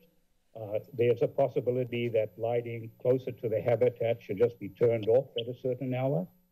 So we're dealing with ways of mitigating impacts that will have a deleterious effect on the habitat. This is a unique site and deserves as strong a protection as we can offer. So in terms of... And I think you're going to have to wrap up. I'm sorry, Mr. Myberg, in terms of your... So let me just then say that in terms of the actual parking area, the surface, we think it should be permeable where functional, and that it should be varied materials and colors. The design permit section 28 asks for colors which blend to surroundings. I think we should take that more serious. And outside of that, I would really appreciate that some direction be given that the Oblats participate more in the impacts by allowing their parking, by allowing more parking access, especially at night when it's an underutilized facility. And once again, we're all looking at a improved project vis-a-vis the very special environmental area defined under EQ9. One last thing is that in a previous Coastal Commission hearing, the Coastal Commission closed off Pelton, as did the City Council. So having a structure in the road, like a little out-jutting planting area, just to signify to people coming out of the driveway that a right turn, the same width as a car, that would probably be very helpful, Commissioner Kennedy. Thank you. Sorry for wasting time, but I spent 2 years on this as well. The impacts on the neighborhood for 2 years will be significant. Okay, thank you so much. We really appreciate your comments. I think yes, and thank you for the staff for letting me know, the clerk for letting me know when time is up. So good to have the public comment period begin, and we now are going to ask for folks to try to keep it to 2 minutes if you can, given the number of people who would like to speak. So I see that it is a number 628-593. I'm not sure the name, who would like to speak. Hopefully you can see your number and you can begin. Hi, can you hear me? Yes. Hi, good evening. Thank you so much for having this. I am in the neighborhood and I am a former Gateway parent. And I can tell you that driving from Eucalyptus and turning left on the alleyway and then turning onto Lighthouse Field, there was a sign that said left turn only, and no one paid attention to it.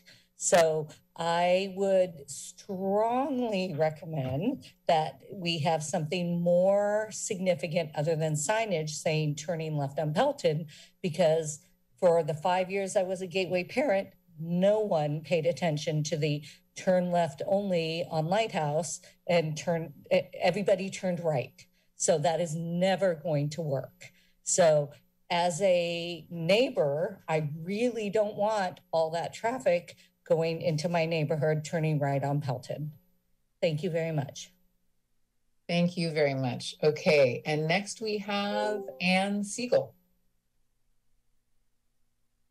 Hi, my name is Ann Siegel, and I do live on Pelton Avenue. Are you able to hear me? I hope to, yes.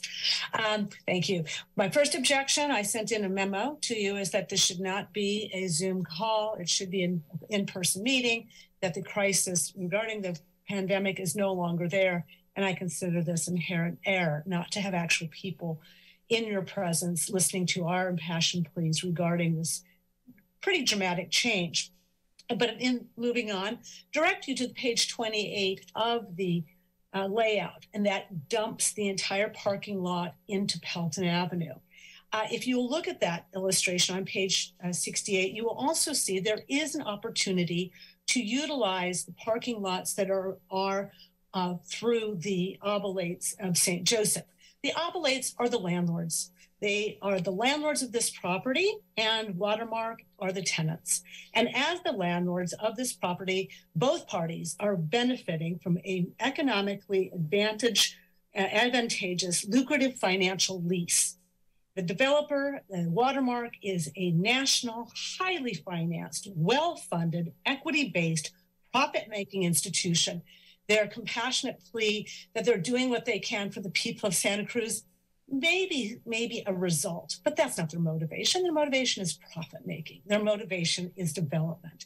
And they are very, very strong and very powerful. The church is benefiting from this very lucrative long-term lease that has very little or no impact on their church facilities, church grounds, and their relatively unused parking lot that is adjacent on the southeast corner.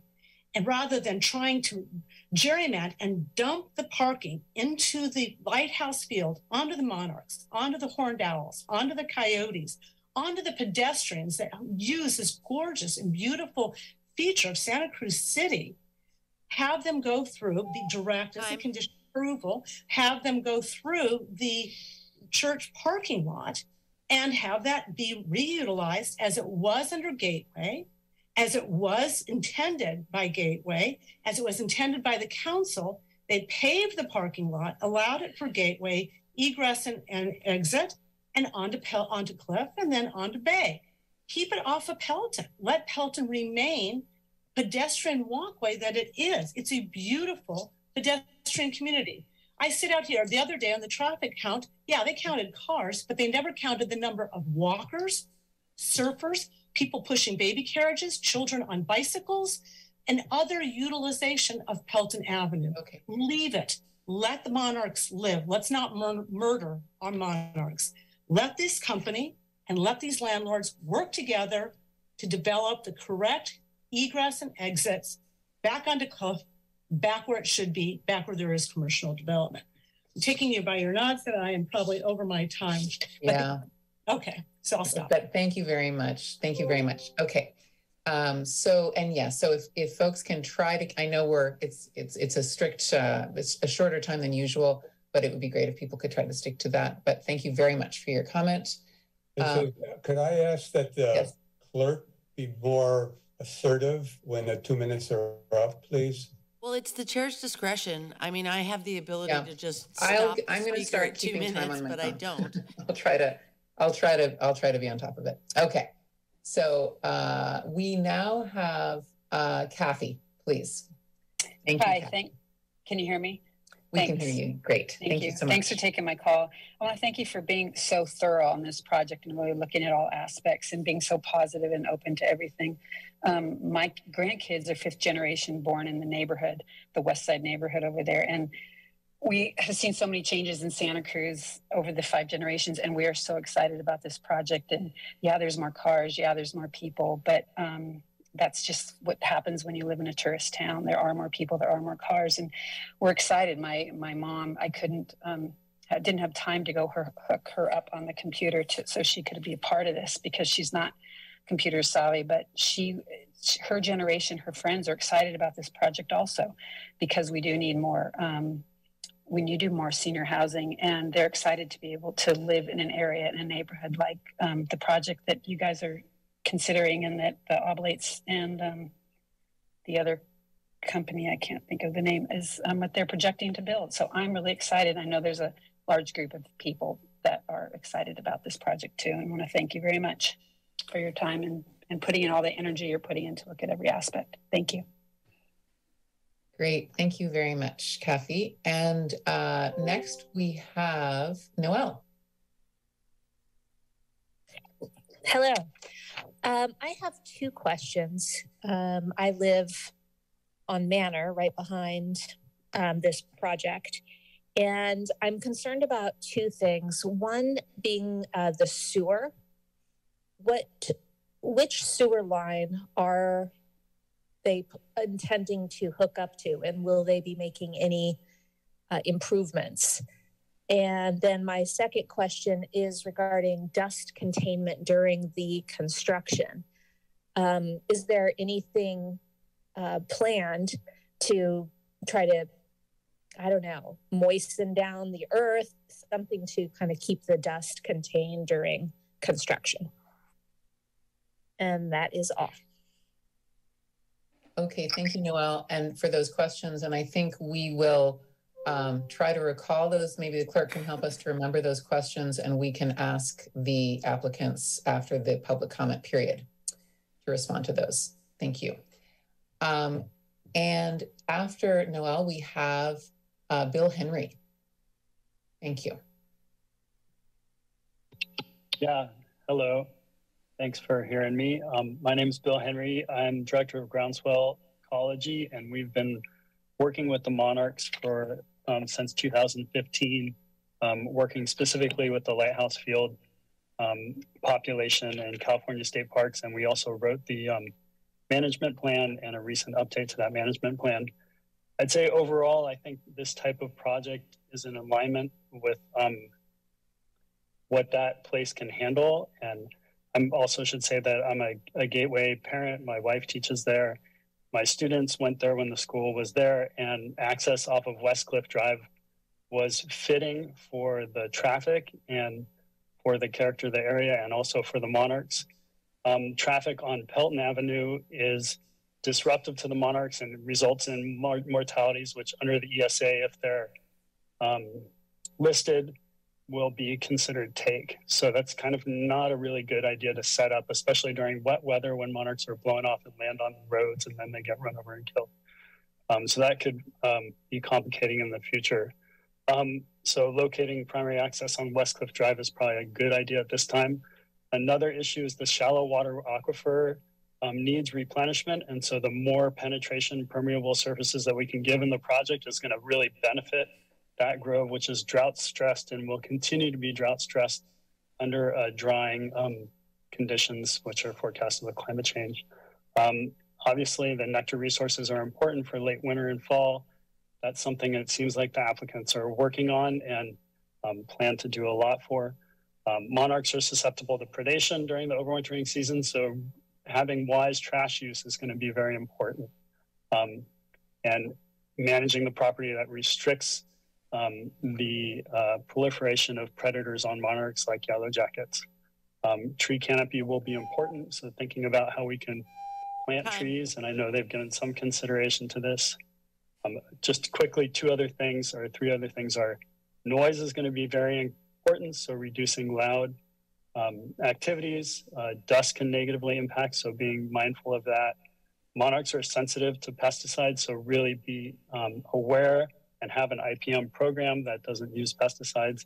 And then the last is nighttime light pollution can impact monarchs, and it would be wise to have a lighting plan that doesn't shed light towards the grove. So thank you for your time. Appreciate it.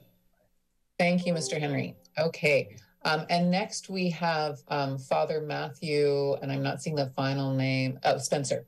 Father Matthew Spencer, please. Thank you. Thank you so much for this opportunity. I represent the Oblates of St. Joseph and the landlord, and I did submit written comments, so I will not repeat myself. Just wanted to address some of the concerns that I heard. I'm very proud of what Oppidan has put together. I'm very proud also of the community involvement. So many neighbors who have just very intelligently and peacefully engaged. It's been really neat to see. I'm very pleased that the traffic impact of this will be much lower than pretty much any other development that we considered and looked at. And unfortunately, there's nothing that will completely eliminate traffic, but this was the best project that we found. I know that people look at our parking lot and see a lot of room, but if you come by when we have services at 11 every day, you'll see the parking lot is full. And this is it's a blessing for us. It helps our coffee shop residents, and that's great too. But just so you know, I think the parking lot there is well utilized and is part of the consideration that we have. Finally, I just want to say, we have a lot of our members of our Shrine community who are interested in this, but every week at our coffee shop, I have people coming up to me, locals, who ask when the project is opening, who tell me they want to get on the waiting list, who are so interested. They're not Catholic, they're not affiliated with our Shrine. They just are going to need housing in the coming 10, 15 years. So I'm very pleased that we're going to be able to provide housing to locals, to our neighbors, and that's a real blessing. So that's all I wanted to say. Thank you so much for this opportunity, and thank you to the commissioners for your service. Great, thank you very much, Father Spencer. And next we have Russ Weiss, please. Thank you. Hi, can you hear me? Yes. Great. Thanks. So, yeah, I'm a former Gateway parent and a neighbor. I submitted a letter on August 31st, hopefully that you were able to read, and I'm not going to replay that letter. It talked about my concerns on traffic, the size and scale of the development, and on monarch habitat. But I do have a couple of questions, which I'd like to ask. So I heard heard it described as infill development, but I don't understand that. To me, it's a commercial facility. It's a profit. It's for profit, and so it seemed like the infill development designation went along with not doing more environmental analysis or an EIR requirement. So again, to me, it's a new commercial facility. And my second question is, I think it's a valuable, it's valuable, but I think it needs to be scaled back.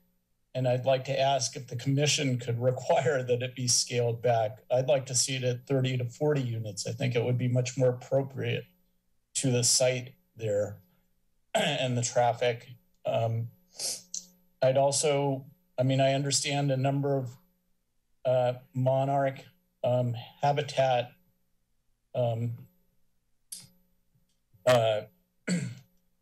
things have been looked at, but I'd like to really see a habitat enhancement program. Time. Thank you. Oh, sorry. Yes, Mr. Weiss, if you could wrap up. Okay, that was it. So after Russ Weiss, we have Jesse Bristow. Thank you. Good evening. Can you hear me? Thanks. My name is Jesse Bristow with Swenson Builders. Thank you for taking my comment. I just wanted to speak in support of this project. I think we often talk about at council meetings and planning commission meetings the need for more diverse housing. And I know that this isn't technically housing, you know, it's a specialty service. It's needed for this certain age group because that's what happens with life. And, but regardless, it's a growing need. And I think, you know, we don't have a facility like this in the city of Santa Cruz. And so, you know, and I think it's a great and effective reuse of the site. And over the past, you know, 2-3 years, I think the project has really evolved to try to mitigate a lot of the concerns and impacts that the neighborhood has shared with the developer. And I think it's just a great opportunity for a place for seniors to grow older. And I know there was a comment, or there's a lot of concerns regarding traffic, but I believe nationwide, the average age of these facilities is, I want to say 81 or 83 years old. So not a lot of them do drive. And I do know there's other factors such as employees and services and things like that. But I think it's a great reuse of the site. And if you've ever visited assisted living and senior care facility, they're very, very tranquil. And it's really a great place for older population to be. So I would encourage that, or ask that Planning Commission supports the project. So thank you. Thank you very much. And after Jesse Bristow, we have Janine Sacco. Thank you. Hold on 1 second. I skipped her on accident. Here we go. Okay. Here we go. We're ready for you, Janine Sacco. Thank you. Oh, Janine Sacco. And I'm already there as a senior citizen looking very, very hard to find a resident facility as time goes on. We're an 82-year-old couple that moved here, built our house close to the shrine to be part of their campus in that community and to benefit from the fresh air and just the dynamics of living in that area, and to be able to stay in Santa Cruz as we age further. And many of my peers are online and waiting in line to have this project go forward. So thank you for considering it, and have a great evening. Thank you very much. And next we have, and my screen is a little too small, but I think it's Bill and I'm not seeing the full name there. You got it. It's Bill and Charlene. There we go. Bill and Charlene Barnes. Thank you. So thank you for your time. First, I want to remind everyone, we really are talking about an iconic piece of property here. You'll all recall the Lighthouse Field was saved from development. You'll also recall that Wilder Ranch was saved from development. I think this is an appropriate development, but it is also a for-profit development. So I do want to follow up on the concept that affordability is really important here to our community. And I have checked what this company does charge in their other properties. People who are leasing, renting, or buying into this unit will be looking out at an undescribable view. It's one of the iconic places in the world.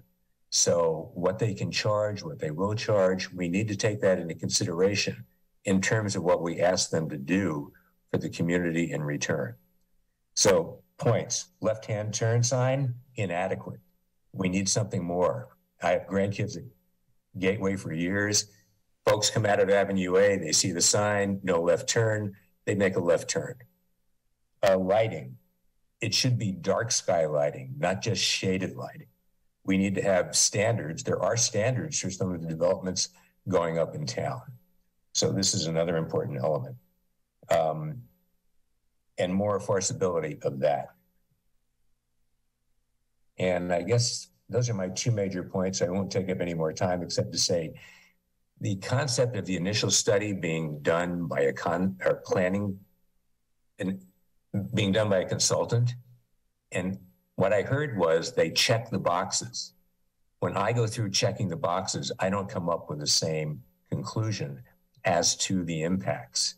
But we don't have a counterbalance to having the staff hire a consultant to check the boxes to determine what is an initial study report that's adequate to achieve either a negative declaration or going to a full EIR. And it's consistent with the general plan only if you look at what the general plan says as far as cumulative impacts. Sorry, I think your time is up. Yeah, thanks much. Okay, thank you very much. And next we have Dennis Reagan. Thank you. Thank you. I wanted to make another point about the egress and entrance on Pelton.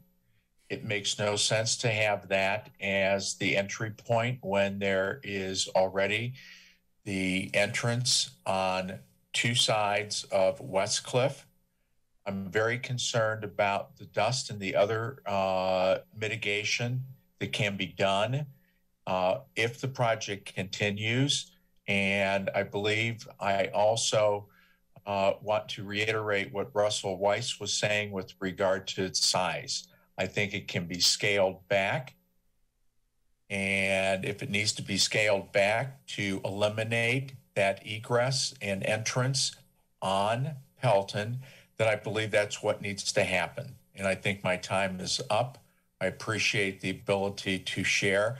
And one last comment, these COVID restrictions are not necessary. And we should be doing this in a normal planning commission facility with the public, not on Zoom, on premise. Thank you. Thank you very much. And next we have Franny Bradley. Thank you.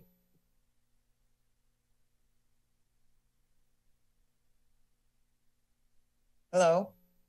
My name's Fran Bradley, and I live over on Bay Street in the neighborhood. I walk on West Cliff all the time. I think this is a wonderful project. I'm a senior myself, and I know that it's very difficult to have affordable housing here and assisted living. My mother lived in an assisted living for a while, and it was the best thing that ever happened to her. And I'm just really, I really think it's an exciting project to do. Thank you for all your help. Great, thank you very much. And next we have some numbers coming up. The next number I see is 1-831-27-80492. They have not indicated that they wish to speak by raising their hands. So there's a ton of people that are listening that aren't necessarily wanting to speak, but this would be a good time for last call. Yes, thank you. Are there others who would like to speak on this issue? And I see some hands going up. So we have first Sarah Sunrise. Thank you.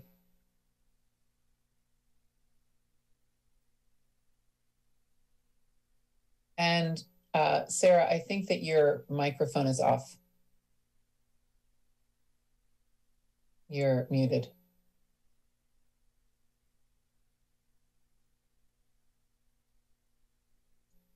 So I'm not sure that this person can hear me. So for right now, oh, okay, I see the, hello, Sarah Sunrise. Hello? Maybe there's a technical. Everything's fine. Speaker, you're on the line. Okay, we can go to the next one and come back to her. Okay, hopefully we'll come back to Sarah Sunrise. Next we have Lisa Glick. Good evening, everybody. Thanks so much for the conversation and all of the input. I just want to identify that I've been a resident on Lighthouse Avenue for over 36 years. And one of the things that I've noticed over time, and I feel very privileged to have landed here when I did, because as we all know, the community has changed profoundly. And the traffic patterns over the last decade or so have really increased. Parking on Lighthouse, parking on Pelton, parking on West Cliff, the lots on West Cliff being closed at various times and so on, have really created an increase in parking of people from out of the area, which I welcome people. We are a tourist community. I think it's great, but we have trouble parking in our own neighborhood and having our own guests park in the area. So I'm very concerned about the increase and the impact on the activity in the area in general. Secondly, I'm really curious about the down payment of $12,000 to $14,000 and the actual monthly cost of who are we serving and who are the residents in our community, the seniors that are going to be able to afford living there at this very exclusive facility. And what about the elders that can't afford both that initial down payment as well as what the undisclosed monthly expenses are going to be, which I really appreciate more information on that. And I've also had relatives living at other assisted living facilities in the area over the years, as well as recently looked at one. And it seems like there's really adequate assisted living in our area. And I wouldn't mind some more details backing up this need of, I think the statistic that it was going to double over the next decade for residents. And even if it is, who are those people that are going to be able to access these 76 minus 3 affordable or 2.6 affordable living units? Thank you very much. Okay, thank you. And after Lisa Glick, we have Sarah Sunrise, and hopefully, Sarah, you're able to join us. And I see that your mic is off. And do you want to try to unmute yourself there? Let's see. Maybe that's not going to work. Okay. Why don't you try that one more time, and then, but we're going to, right now, we're going to go to Brian Schachter.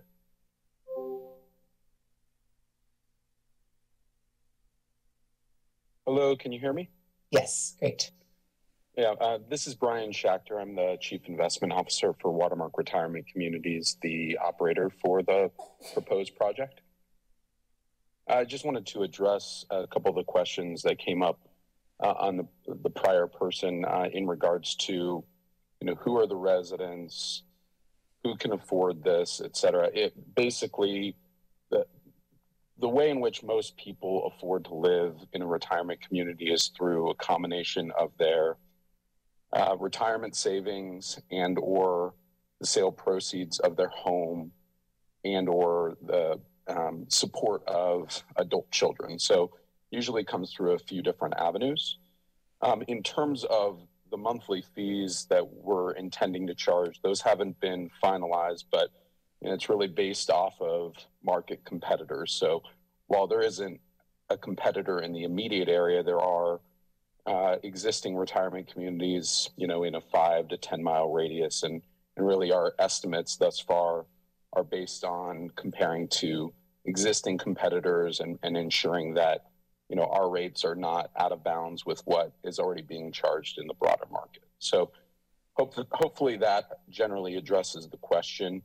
For the most part, people living in a retirement community are going to be either moving from within a 5 to 10 mile radius themselves or going to be moving into a community that's within a similar radius close to their adult child. So, it's really about staying close to home, staying close to their services and doctors' offices, et cetera, and or being close to their family members.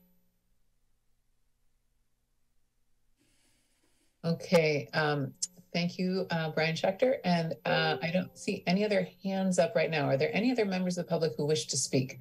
Yes, I see a couple now. Jani Medved, would you like to speak? And this is the clerk. Can I just request that the members of the public all raise their hands? Because we've got 49 people on the line. Not all of them have their hands raised, and we'd like to have everybody have an opportunity to speak. It kind of draws it out when people are coy about it. Okay, yeah, I see some people have already spoken who are on that list, but maybe if there are any people who have not yet spoken and wish to speak, you can put your hand up now and we'll know how many more we have. That would be great. This is Sean Medved under Janae Medved. Can you hear me? Yes, we can hear you. Thanks. I wanted to just help with the solutions to reiterating what some other people have said about this, turn sign on coming out onto Pelton that I think everybody's starting to agree is not going to work. There's a simple solution. It's that the Oblates take more of the impact and have the traffic come in and out of their existing parking lots and their 2 existing entrances to keep it away from the habitat and the neighborhood. The second thing is all that parking that's, we live right next door. I mean, the parking lot is, sorry, Father Matthew, it's empty all the time. There's a few times when it's full. It's very rare. There's plenty of parking there. And as they look to expand that parking lot all the way over adjacent to the neighbors and adjacent to the habitat as per the plans, they're creating a giant asphalt field that's going to create a lot of heat, a lot of runoff that goes, in towards the lighthouse field and the wetland, or the wetlands and habitat that's so close. So there's a simple solution, is that the Oblates need to take some of the impact, have the traffic come in and out of there, share some of their parking. And the last thing is that the parking lot that the Oppidan does need to build should be porous, and it should be earthen so that the water can go through the ground and filter before it goes into the ocean, which is so very close. Thank you. Thank you very much. And next we have Barry Michelle. You can speak. Hi. Thank you. And thank you for your service. Oh my God, your patience. So I live on Pelton at 140. I'm the only house, kind of. I'm right next to Sean, who just spoke, so I don't want to take a long time. I'm across the street from Dennis. I agree we shouldn't have the parking lot driveway come in off of Pelton. And I would love to not have all the lights and all the noise coming in on Pelton. And I don't know how I would get home if I couldn't turn right. So, or maybe that's just out of the parking. I agree with Dennis and Sean, and that we shouldn't put the driveway on Pelton. And if it could be smaller, great. Thank you. I'm done. Thank you very much. And next we have a number, which is 1-83142-72174. Hopefully you know who you are and you can speak. Thank you.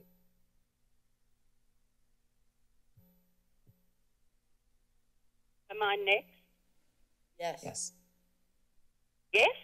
Yes, we can hear you. Thank you. Okay. Just saying this is very confused because you don't give anything on the television about how to call in. And there's no Zoom link on your agenda. Anyway, I don't want to take up my very limited time. Gillian Green's site. And I want to thank staff for the presentation. It was very helpful. And also to the developer who has responded to many of the concerns of everybody. However, I would question, I think you should question and maybe continue this item until you have answers about this being an infill project and therefore exempt from CEQA. This is not an infill project by any stretch of the imagination. And as an example of why CEQA needs to be looked at least with a negative declaration, is the discussion around the monarch butterflies. Staff, with all due respect, called it twice a roosting site. It's not a roosting site, it's an overwintering site. There was mention of the fountain for the monarchs. Monarchs cannot drink out of a fountain.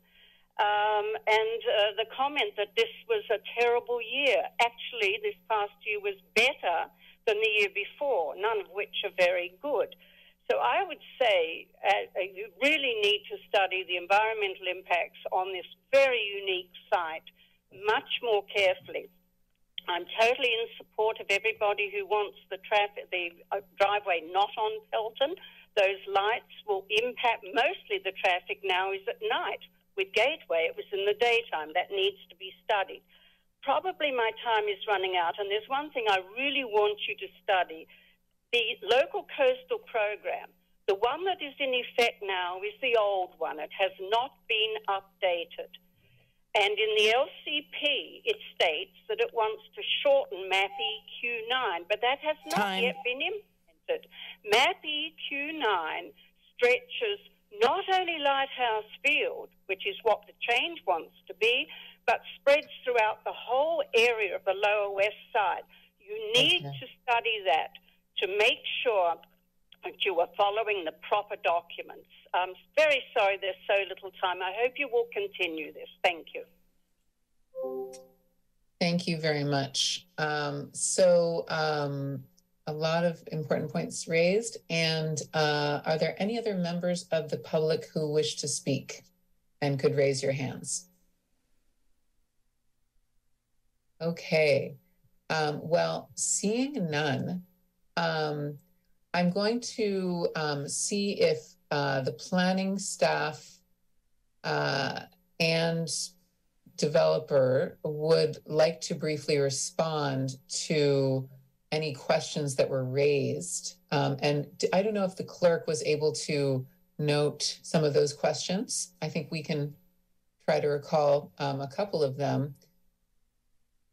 I'm just going to ask if the clerk wrote down. I did not. I think staff was tracking that. I was running the meeting. Okay. Oh, so perhaps if staff, meaning Mr. Marlott, was writing down any of the questions? I was writing down a few of the questions, and I can. Clara Stanger was writing down the questions. Thank you, Clara. So, yeah. Great. If you want, one of them had to do with, a couple of people asked about infill. Maybe we can start with that question about why this development would constitute infill.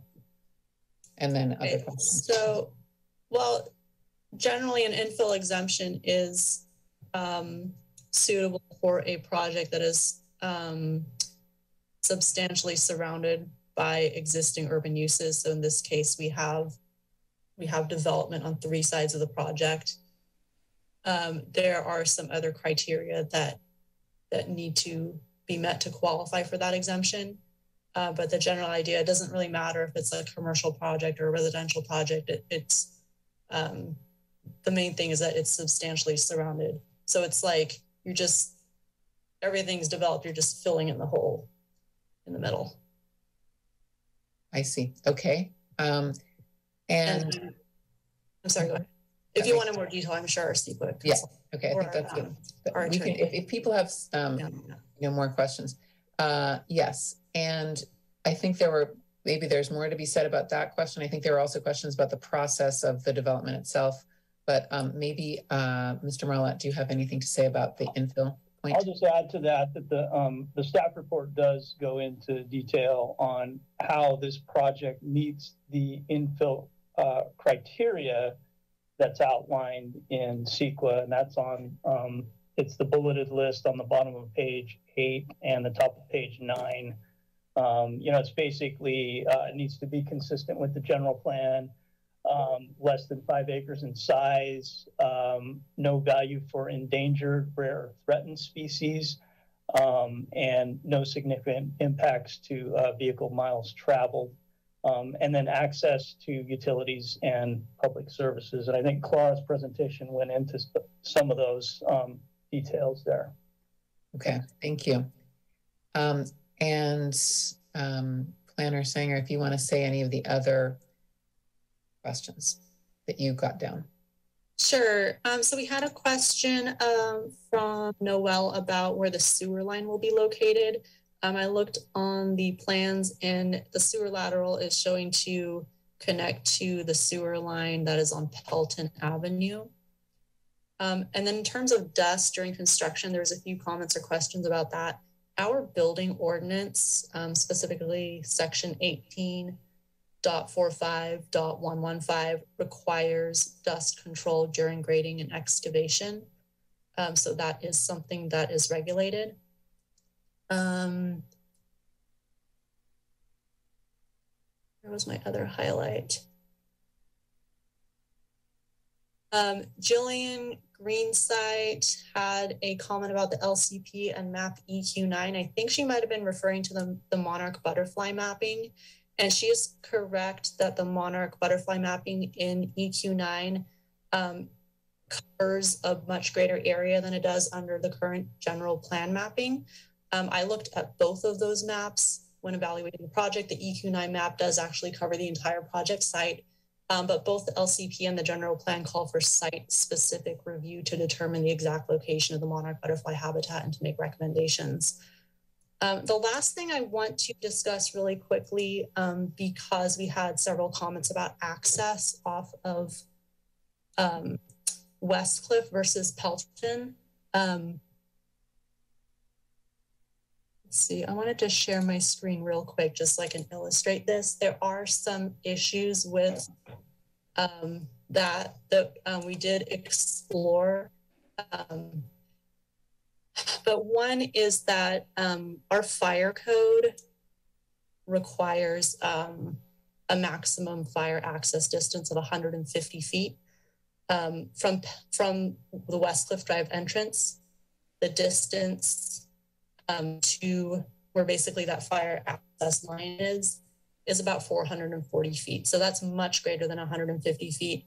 There are a lot more design requirements that come in, like fire truck turnarounds, etc. So if you had an entrance to only on Westcliff, you'd have to really substantially redesign the project.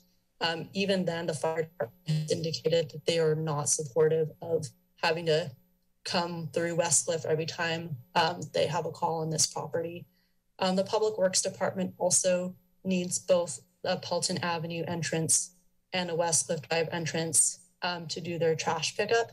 The trash enclosure is down at the southeastern corner of the parking lot. So they're either going to be entering from Pelton, going past the trash enclosure and exiting on Westcliff, or vice versa.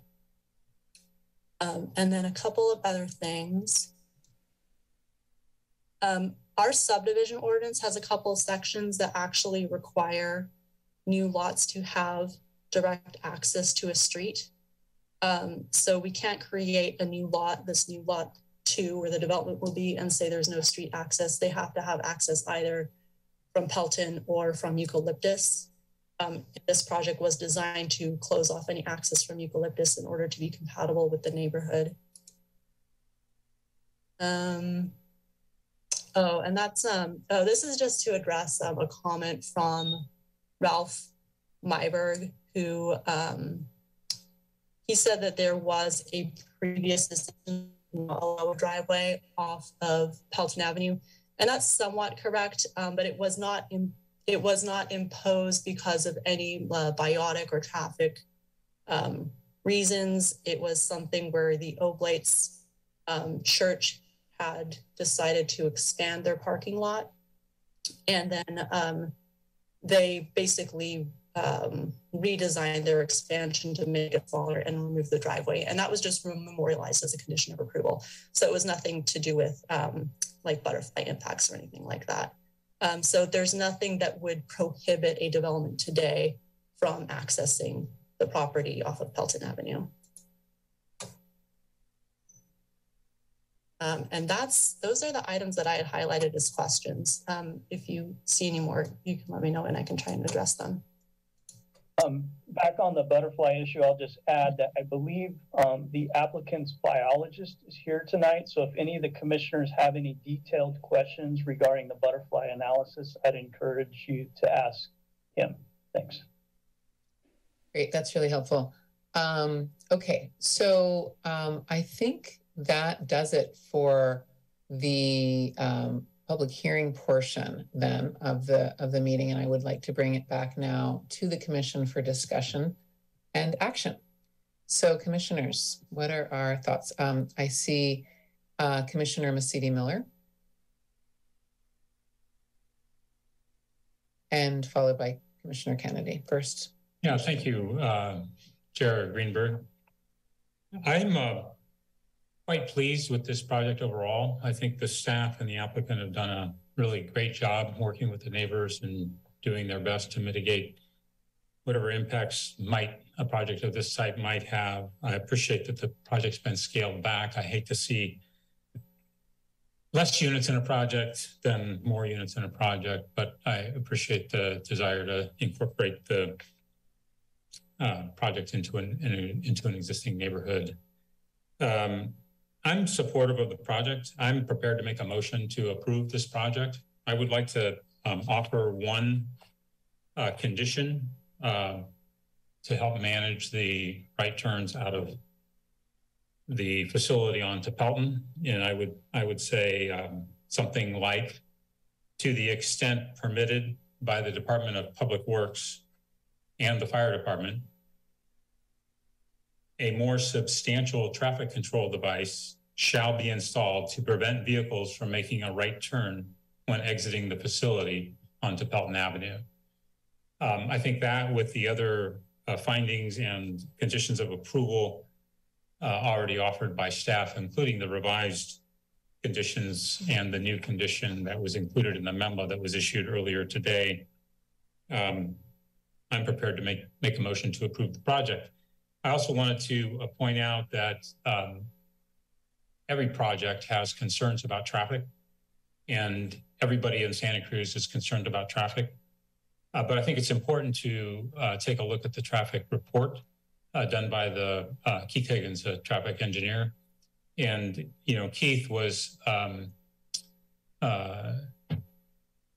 points out that the previous project had 769 trip ends, or, you know, traffic movements every day. And this project's anticipated to have about 258. And so the previous use of this site, you know, 3 times more intense than the current use. So really, we're looking at a substantial reduction in traffic when this project's completed. Okay. All I have to say. Thank you. And thank you for all of your thoughts there. And I'm thinking that perhaps it would be perhaps good to have more discussion before making a motion. So I appreciate that you're prepared to make a motion. Maybe we can have more discussion as well.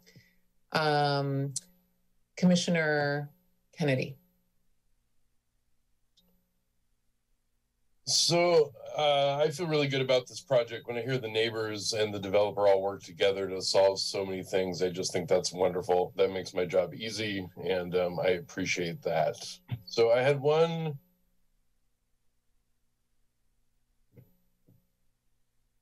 more item I wanted to bring up, and that is that trellis up on the roof deck. So I'm not sure if everyone looked at this. The reason I'm bringing this up is I think we really need to start utilizing the roof space on our buildings a lot more than we do right now for all sorts of purposes, stormwater, obviously generating electricity, all sorts of stuff.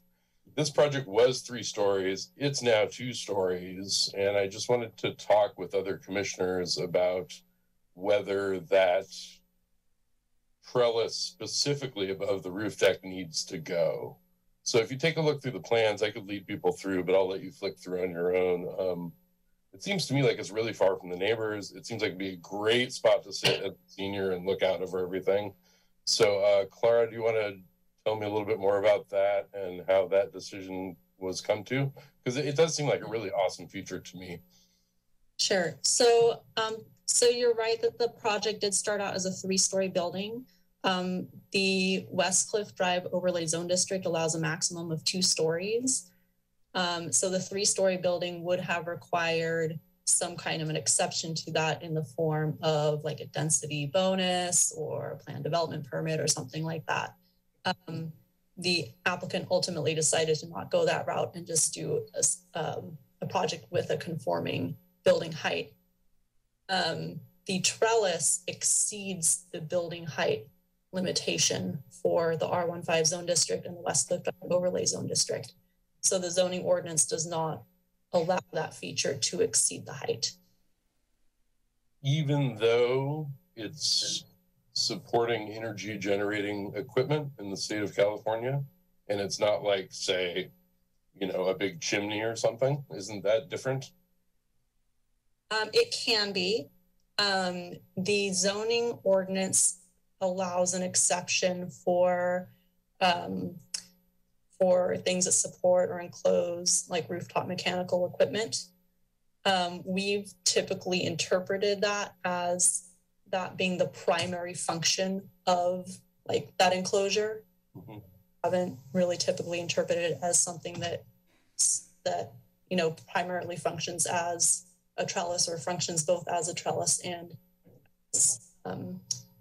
as house the PV structures. I had checked also with our green building specialist, and he believed that that structure was not needed to house the photovoltaic equipment. He believed it could be placed directly onto the rooftop. So that's how we kind of thought through that piece of the puzzle and included the condition to have it removed.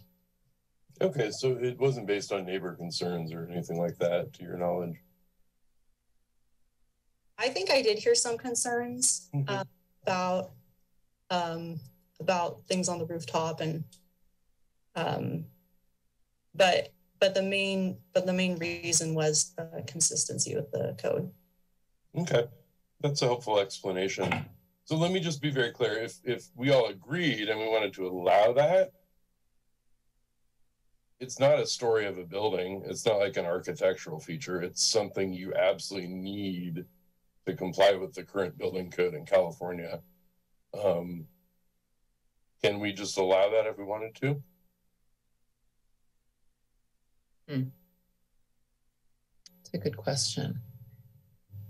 Or Eric, is that going to throw a big wrench into some sequel wheel I'm not thinking about? Speaking as a former zoning administrator, you know, I think you would just need to make, if the majority of the commission wanted to support that feature, you would need to make the finding that there's a height limit modification section in the zoning code. I'll read it to you. It says cupolas, scenery lofts, or other roof structures for the housing of elevators, stairways, tanks, ventilating fans, air conditioning, or similar equipment used solely to operate and maintain a building. So you would need to make a finding, I think, that this is appropriate. And you did hear from Clara that we did, you know, explore that with our green building staff, and he felt like it wasn't necessary. But if that's the direction you wanted to go, we'd probably include a finding to that effect. Okay. I agree with green building because there's probably enough space elsewhere to get the minimum amount of panels. What I want to do is enable the maximum amount of panels, and a trellis is a great way to do that. Seems to me like you can do it for an air conditioning unit. You can sure as hell do it for solar panels.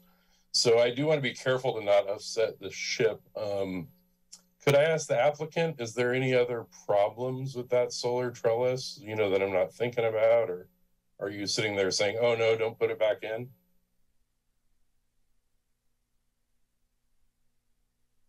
So we could ask the applicant if they are still with us, if they could respond to the question about the solar trellis. Let's see, I'm looking at the list. They're still with us. You know, while we do that, you guys. Hi there. Oh, yeah. Okay, great. Yeah, I am sorry. I had my hand raised, but it's. Oh, I didn't see it. Sorry about that, Mr. Bernstein. Yeah, no, I appreciate that, Commissioner Kennedy. We would love to have the trellis back if that's something that the commission would agree to. Let me quickly ask on that. So is that not just for the infrastructure of the solar, but also you're saying it's for both. Residents could be on the roof? Yeah. It's for shade and also to support the solar panels. For both. So okay. It would have a dual purpose. Okay. Dual purpose. Okay. That's yeah. Thank you. Okay. So on this topic, do we want to have, I know that Commissioner Schifrin, you had your hand up, but maybe other commissioners would like to speak to this point. Any thoughts on this particular question, just so that we don't lose it? Oh, we won't lose it. Okay. All right. So let's hold on. Let's put that on a shelf. Let's remember this suggestion by Commissioner Kennedy. And then if there's no other comments on it, we'll go to Commissioner Schifrin now.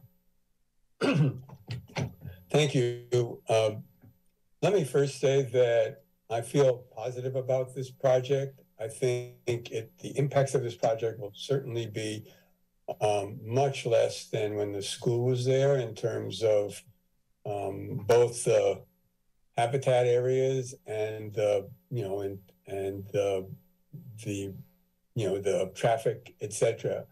So overall, I feel supportive of the project. I feel it provides for a need that is important and great.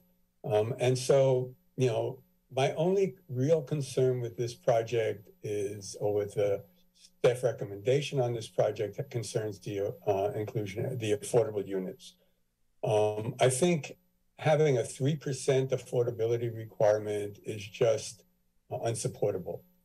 And I understand the staff's logic, but I think it misinterprets the ordinance.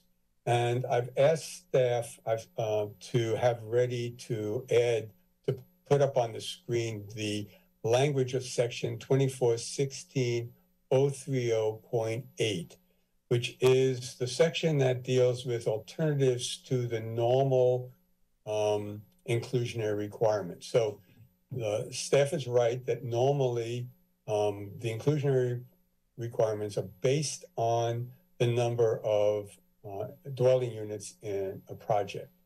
But this isn't one of your normal projects. And one of the alternatives really concerns congregate living units and assisted living units. And I think, I think it's very clear in the ordinance that for these kinds of projects, another inclusionary requirement exists. And I want to sort of go through this language. This is in the section on alternatives to the normal inclusionary requirement. And it says congregate living units or assisted units. An applicant may propose to satisfy the inclusionary requirements of this chapter by providing congregate living units or assisted living units. So that's an option that may propose it. I would read that to say they should propose it if they are providing these units, but they may propose it. But then there's the second sentence,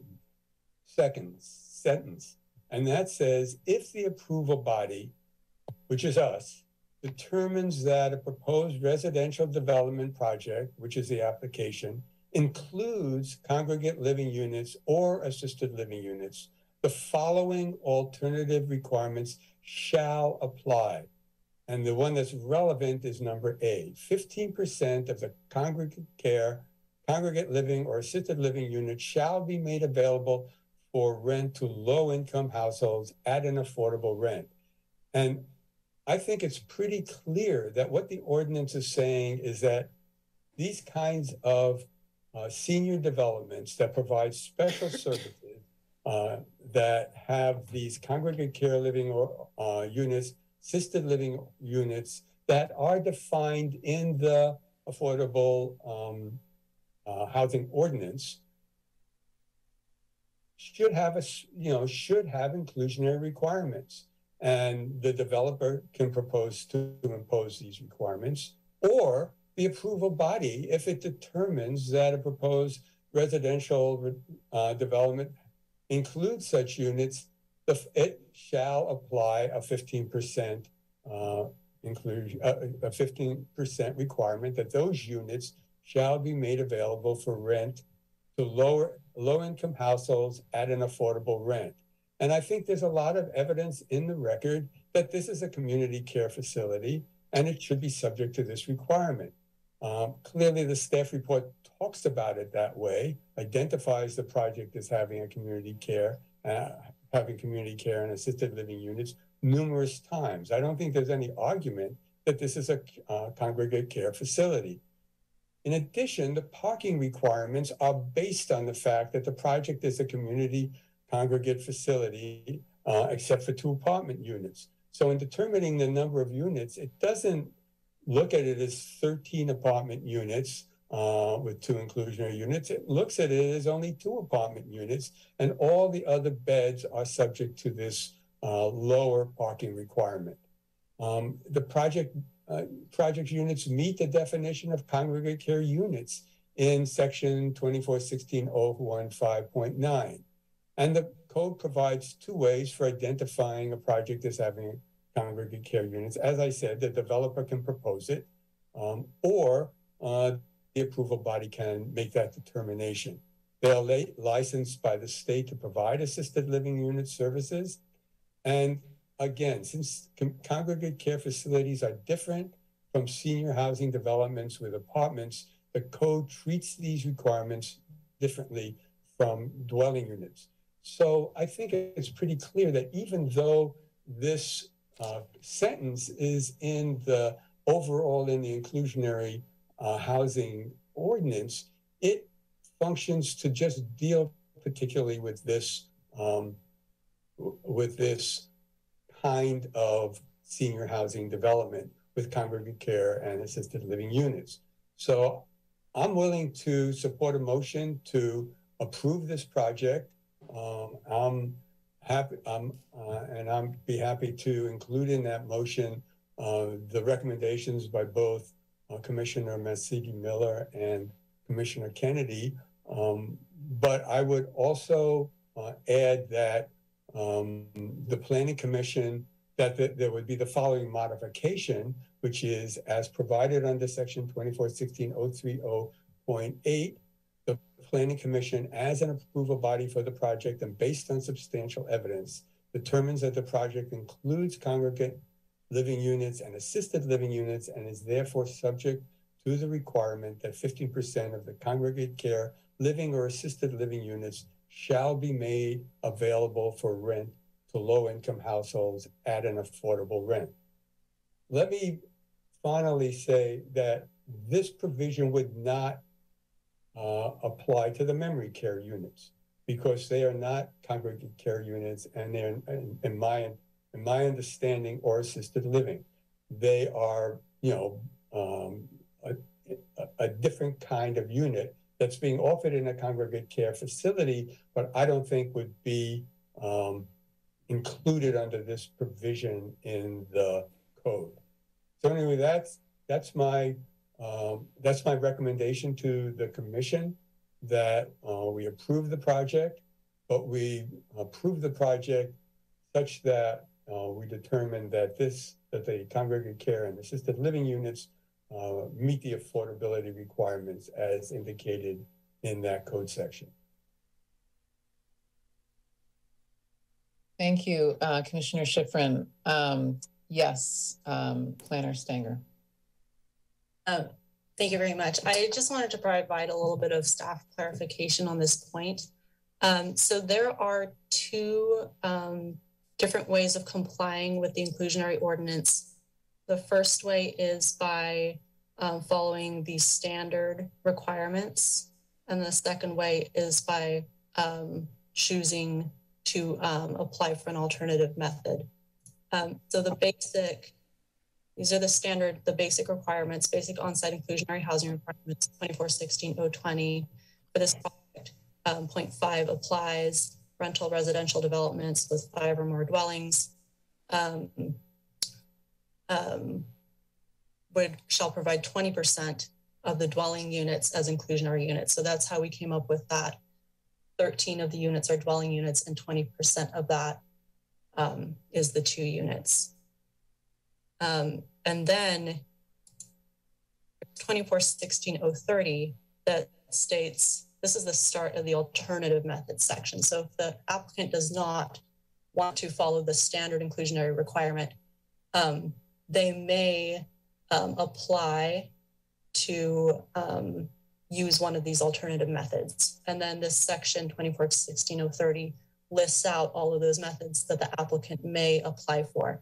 And number 8 is the congregate living units or assisted living units. So the applicant has to apply to use this alternative method as opposed to using the standard method. And the applicant did not apply to use this alternative method. So we've looked at this with our city attorney, and they agree that this is the appropriate way to read this part of the code. Commissioner Schifrin. I understand that that's the staff point of view. I think it's very disappointing that the staff and the city attorney consistently decide to interpret the ordinance to minimize the number of inclusionary units when that is not necessary. I think, as I said, that this section provides an alternative that normally for other kinds of projects, it's clear that the alternatives are at the discretion of the applicant. In this particular case, it very clearly states that the approval body has the ability, has the authority to determine that a proposed residential development includes these kinds of units. And if that determination is made, and I think it's appropriate to make it in this case, then the alternative requirements apply. I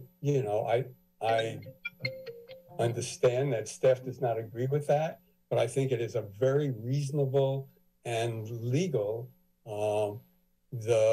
interpretation of the ordinance. And to not interpret it this way is essentially setting up a situation where no developer is going to decide that they want to have that they want to use this section if it's going to mean that they're going to have a 15% requirement. That sentence is put in there, I believe, with the intention of requiring congregate care and assisted living developments, living unit developments, to meet inclusionary requirements, not to avoid them. And what we see is a recommendation where we have a 3% affordability requirement at a time when we have a crisis in affordable housing, when lower income seniors have very, very few choices, especially if they need assisted living. And if we interpret the code the way the staff report is recommending, we're essentially making it impossible for these lower income seniors to ever live in these kinds of facilities, because there's no incentive for the developer of them to ever define themselves as a congregate care assisted living facility. But the code doesn't require that. The code gives the approval body that ability to determine that the development includes these units and therefore is subject to, those units should be subject to a 15% low income requirement. So I'm willing to, okay, I see that Marlet wants to respond.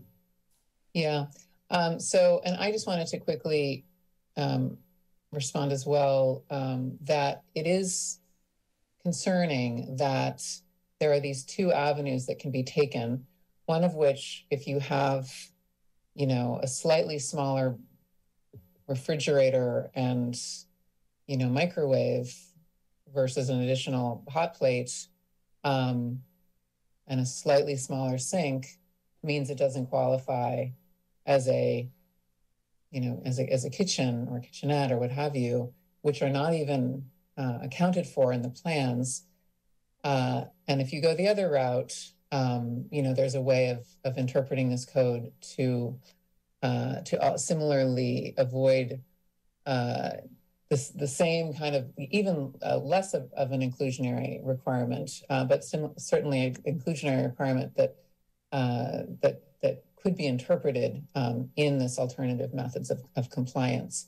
So it seems like there's this kind of circuitous route that's been taken to avoid a basic level of inclusionary that's so needed. A second thing I would point out is the lack of inclusion in this discussion and of response to the question, which might have been raised earlier about how much it's going to cost to live in this development, and the need for 12,000 to 14,000 monthly down, and then the monthly costs not being accounted for, and no kind of attention to what the needs are for seniors in our community and whether there's been an analysis. My understanding is that there's high levels of poverty amongst the senior population and a need for senior assisted living and inclusionary, particularly for the senior population, and a lack, and whether there's been an analysis done of the availability of senior facilities and the availability of affordable senior facilities in our community, whether that analysis has been done in the context of approving this development, and thinking about our role as planners and planning commission in really trying to incentivize a for-profit senior living development that would include basic level of inclusionary, and really think about the spirit of the law here in terms of doing that. So I'm gonna I'm going to turn it over to Mr. Marlett. Thank you, Chair. I was just going to add a little bit to what Clara mentioned. If you look at the sort of the preamble to this ordinance, it's 241620. It's applicability of the ordinance. It talks about what projects are subject to the inclusionary. It talks about dwelling units. We already have spent quite a bit of time talking about what is a dwelling unit and what isn't. It also includes SROs and SOUs. It does not say anything about congregate care facility. And I point that out because SROs do allow projects that have common kitchen areas. So it clearly applies to a similar type of project. It doesn't apply here. So then the next question becomes, well, why can congregate care be applied for as an inclusionary alternative? A very good question. I think there's a couple of explanations. The first being hybrid projects. I mean, in theory, if there were a project that had a greater ratio of self-contained units and the kitchenettes, the applicant may want to propose some of those congregate units to be inclusionary, and then that would require planning commission approval. The other thing to note is that if you go the route of congregate as an alternative, it's only a 15% inclusionary as opposed to the 20% that applies to standard projects. And so I believe it requires planning commission review and approval to make sure that it is in fact a congregate care facility and that conditions can be imposed to ensure it is what it is. So that's the other explanation. But bottom line, again, as I said earlier, we share that desire to maximize affordability here. We just did not see a legal way, and we did drill down as much as we could with our legal staff. Thanks. Thank you, Mr. Marlett and Commissioner Ship. One small thing, they're no longer SOU units. And so I think the code needs to be changed to put in flexible density units, because I think those are now what would be substituted for them. SROs are still in the code. I know, I'm not saying SROs, I'm saying SOUs. Yeah, gotcha. Good SOUs are no longer in the code, correct? Thank you. Okay, so a couple of things. One, the inclusionary ordinance is about providing affordable housing. And normally affordable housing is provided through the creation of dwelling units that have, what we think of as dwelling units. Congregate care units and assisted living units have their own definition in the code. They are, as the applicant indicated, they are licensed by the state. And my sense is, how do you deal with them if you want them to have affordable housing requirements?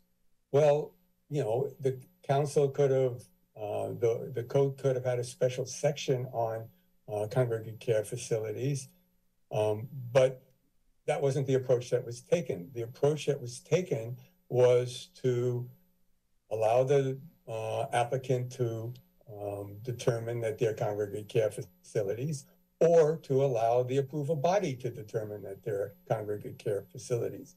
Both of these apply. I'm always, this is a code. One of our jobs is to interpret the code. And my sense is, as long as the interpretation is legal and is reasonable and is based on substantial evidence, I think, I would hope that the role of the city attorney is to support that interpretation. So I appreciate the city attorney's advice. I don't think it is really accurate when it comes to interpreting this code section. And based on that, I would like to make a motion to approve the staff recommendation with the following modifications. The added direction as proposed by Commissioner C.D. Miller, making the findings as proposed for the solar panel trellis, if I understood what that was all about, from Commissioner Kennedy, and as provided under section 2416.030.8 of the zoning ordinance, the Planning Commission as an approval body for the project and based on substantial evidence determines that the project includes congregate care living units and assisted living units and is therefore subject to the requirement that 15% of the congregate living or assisted living units shall be made available for rent to low-income households at an affordable rent. That's my motion. I would second that motion with the addition, if it's okay, a friendly amendment to include Ms. C.D. Miller's inclusion as to what he said in his original motion. I did add that. Okay. That is included. I didn't give all the language because I didn't remember it. But then I would second that motion. Okay, so now I think we have a discussion of the motion on the floor.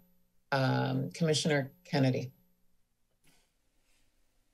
So I appreciate the intent of Mark Mesiti Miller's language on the right turn. My concern is that it's designed to fail because both fire and everyone will say, oh no, you got to go right to get to a fire, right? So what I was thinking about, and I'm not a traffic engineer, was like a bulb out in the parking spot just to the right of that driveway. And this is the only chance for Pelton to ever get any bulb outs, improvements, et cetera, right? This project, or maybe the church later. So that's what I was thinking. I don't know how others feel about it. I feel that the neighbors should be involved in that decision. And maybe Ralph Myberg would be a good person that, staff and public works could talk to make sure it's going to work. I did not mean to suggest that we shut off Pelton in one direction, because we've seen that turn out all the rest of the West Cliff neighbors again and again. So I just want to clarify that. And then, Eric, do you have everything you need for that solar trellis thing? The intent is to use that air conditioning language to allow that solar trellis up on top. And can you take it from there? Yes, and I'd likely at the commission's blessing augment the findings to indicate that you made that interpretation as a commission. Cool. That's the intent of the motion. Okay. So I got one more very soft, friendly amendment for the makers of the motion to consider. I think this is happening already, but we might as well put it in there. I think, and what I wrote was that this project shall make every effort feasible to create landscapes which will support a thriving monarch population. And, I think this is happening already, and it's pretty soft and hard to enforce, but I would love to stick that in there. We had monarchs on our wedding invitation. I love monarchs, so. Well, let me just ask staff whether that provides anything in addition to what is already in the the various conditions of approval, because there are a lot of conditions of approval that related to the monarch, and I thought some of them involved the landscaping. So I'm not sure whether, I would ask staff whether, I don't have an objection to that additional condition, but I just wonder whether it really is necessary, whether it really provides anything meaningful else. Right. I would just add, there was a concern a number of people mentioned about lighting. Well, let's get an answer to this. So that's just an example. Yeah. And then the question about whether that's already included. These kinds of things are already included. It is already proposing landscaping that includes several plant species that can be used for foraging. And in addition, we have included conditions of approval, for example, like for the water fountain or the butterfly garden to provide a water source. maybe it doesn't hurt to include a catch-all condition in case the applicant thinks of more things they want to add in. But there are already, based on what the project is proposing in conditions, there are quite a few things already in place. I'm happy to add, the more general language, although, it's kind of meaningless because the applicant will decide if anything's feasible or not. And so, but if you would like it in, I would be willing to add it to the motion. I don't know. If it's in there already, we can drop it. It's not going to be enforceable anyway. I'm sorry. I'm just making a political grandstand because it's all this like, oh, we're going to like mitigate the damage and yada, yada.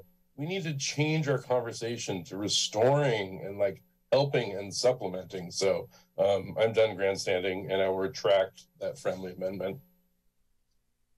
Okay. I hear the concern, and that from some things I think that Jillian Greensight mentioned, by the way, about the fountain is not actually effective for the, I don't know, for the butterflies. And I guess I'm wondering to what degree, butterfly ecologists are involved in this, this is the decision-making around this, and to what degree the developer, who's being consulted and who has a say in these mitigations relating to the monarchs, to ensure that they're really beneficial. In addition to require the applicant to consult with the butterfly habitat expert in preparing the landscaping plans. And can we say that? Yeah. Incorporate recommendations from that person in those plans and have them approved by the city staff. Is there any reason why that would not be an acceptable addition? That's a good idea, Andy. They have a really good team, and I think that will happen anyway, like moving into construction doc. But that's a better way to say what I'm trying to say. Yeah. So is that if the staff doesn't object, is that acceptable to the seconder? Yeah, that's acceptable. Great. We have some preeminent monarch butterfly ecologists in our community. Good. I think Clara Stanger, yes. Planner Stanger. Sorry, real quick. I've been taking notes on the proposed conditions. Do you mind if I just share my screen? Yes, thank you. That's really helpful. Yeah, and then I can make sure I'm getting it right for you guys.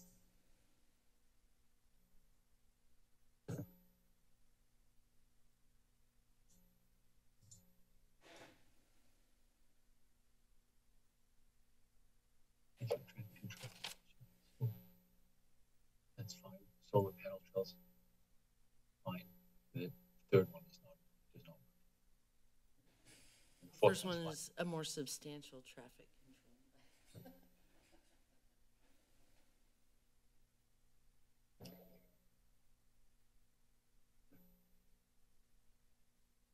But we can appeal that particularly. Oh. Is there any way that I think we changed the last one. I think this was the original one, and I think it was changed more to the applicant shall consult with a butterfly ecologist in preparing the landscaping plans to make every effort to have the landscape support a thriving monarch butterfly population. And the plans to be approved by the staff.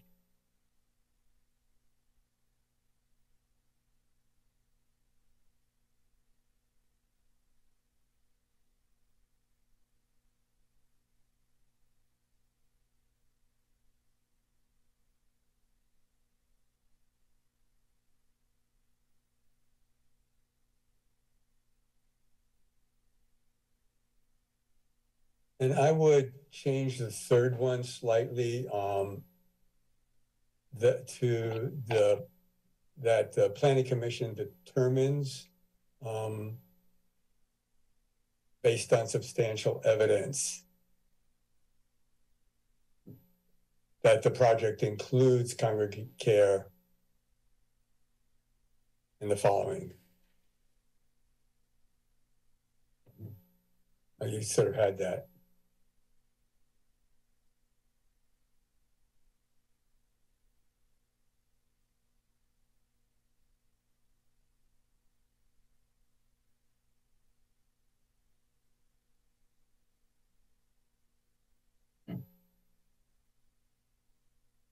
Okay.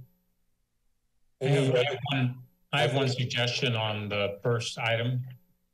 My original language included it was a more substantial traffic control device. Shall be installed to prevent vehicles from making a right turn.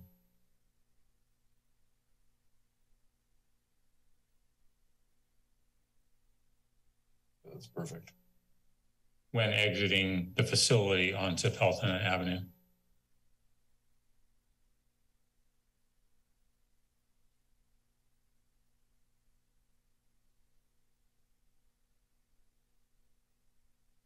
Thank you.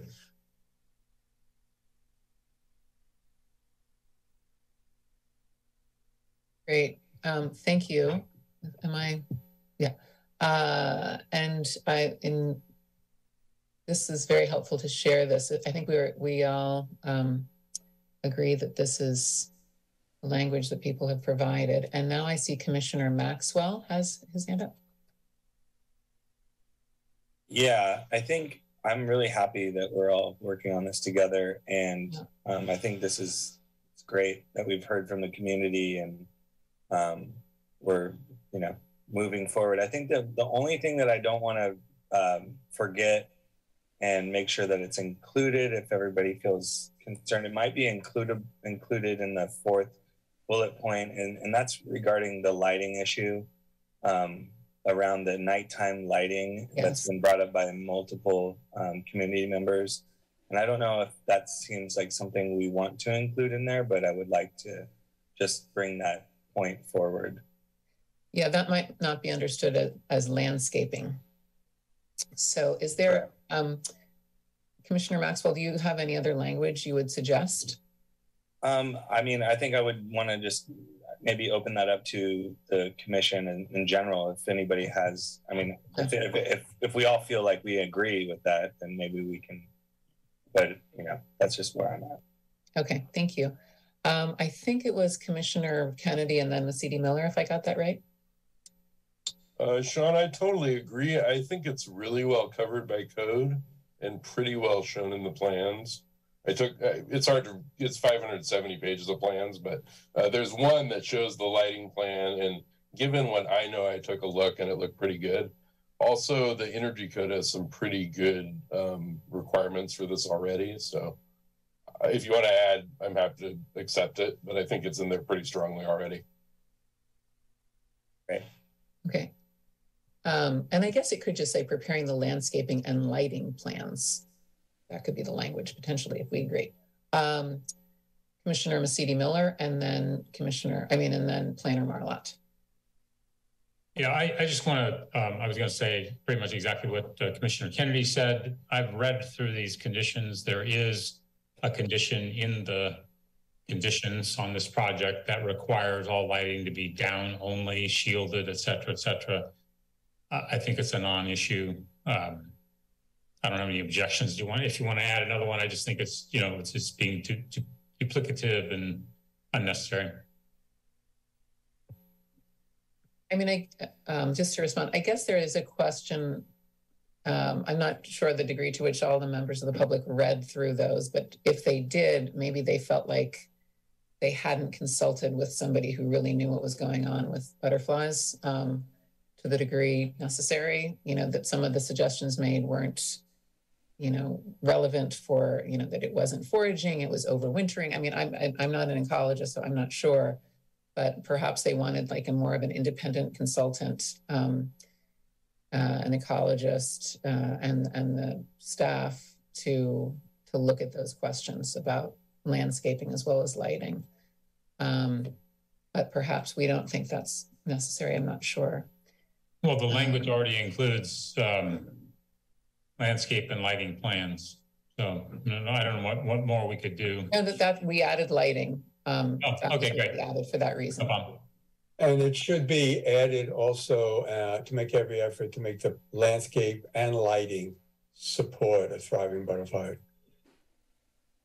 And then also in the third one, there should be a that in front of the project includes.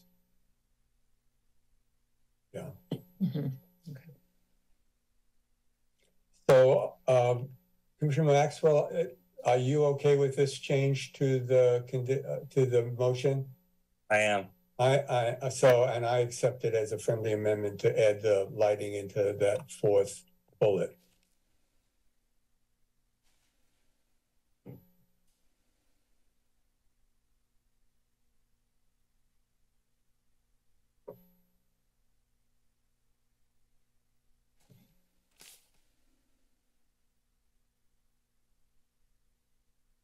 Okay, so I think we may be, I see a comment in response by Planner Stanger. Thank you. I was just wondering if you wanted to include in the motion the additional conditions and modified conditions that were proposed by staff. Oh yeah, I'm sorry. That should be part of the motion. But it's part of the staff recommendation at this point. So the motion is to approve the staff recommendation, and that includes the staff recommended modifications. Thank you. Yeah, great. Okay. If there are no other, I see. Okay, Commissioner Kennedy. So does this project need 3 votes to pass or 4? 3. It needs a majority of the commission. That's what I thought. The commissioner is present. It's not an ordinance change. It's present. I think, unless Eric tells me I'm wrong, but I think that. No, you're correct. It's the majority of the commissioners present. Commissioners present. It's getting late, Eric. I should have known that one. Okay, good question. All right. Vote? I think we're ready for a vote. Can we get a roll call, please? Commissioner Kennedy? Regrettably, no, only because of the affordable housing thing. Maxwell? Aye. C.D. Miller? You're muted, Mark. I have to vote no as well. I just cannot go along with the affordable housing piece when staff is advising us that they drilled down with legal counsel on this matter and could not find support for this. So I'm going to vote no. Schifrin? Aye. Vice Chair Greenberg? Aye.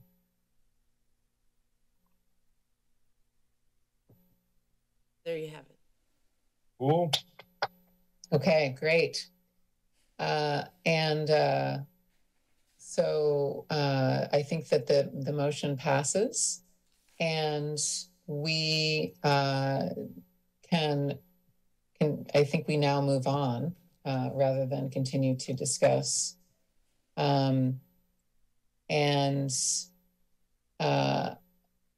Are there any, am I supposed to ask if there's anything else on this matter, or do we just No, we just go on. We just move on. Okay. So next, and I would just say that I really appreciate all the work that the applicant and the planning staff put into this and how important this development is. And I really appreciate that we're going to revisit the question of all of the elements of this motion, including the affordability, given how crucial it is for our community and in particular our seniors.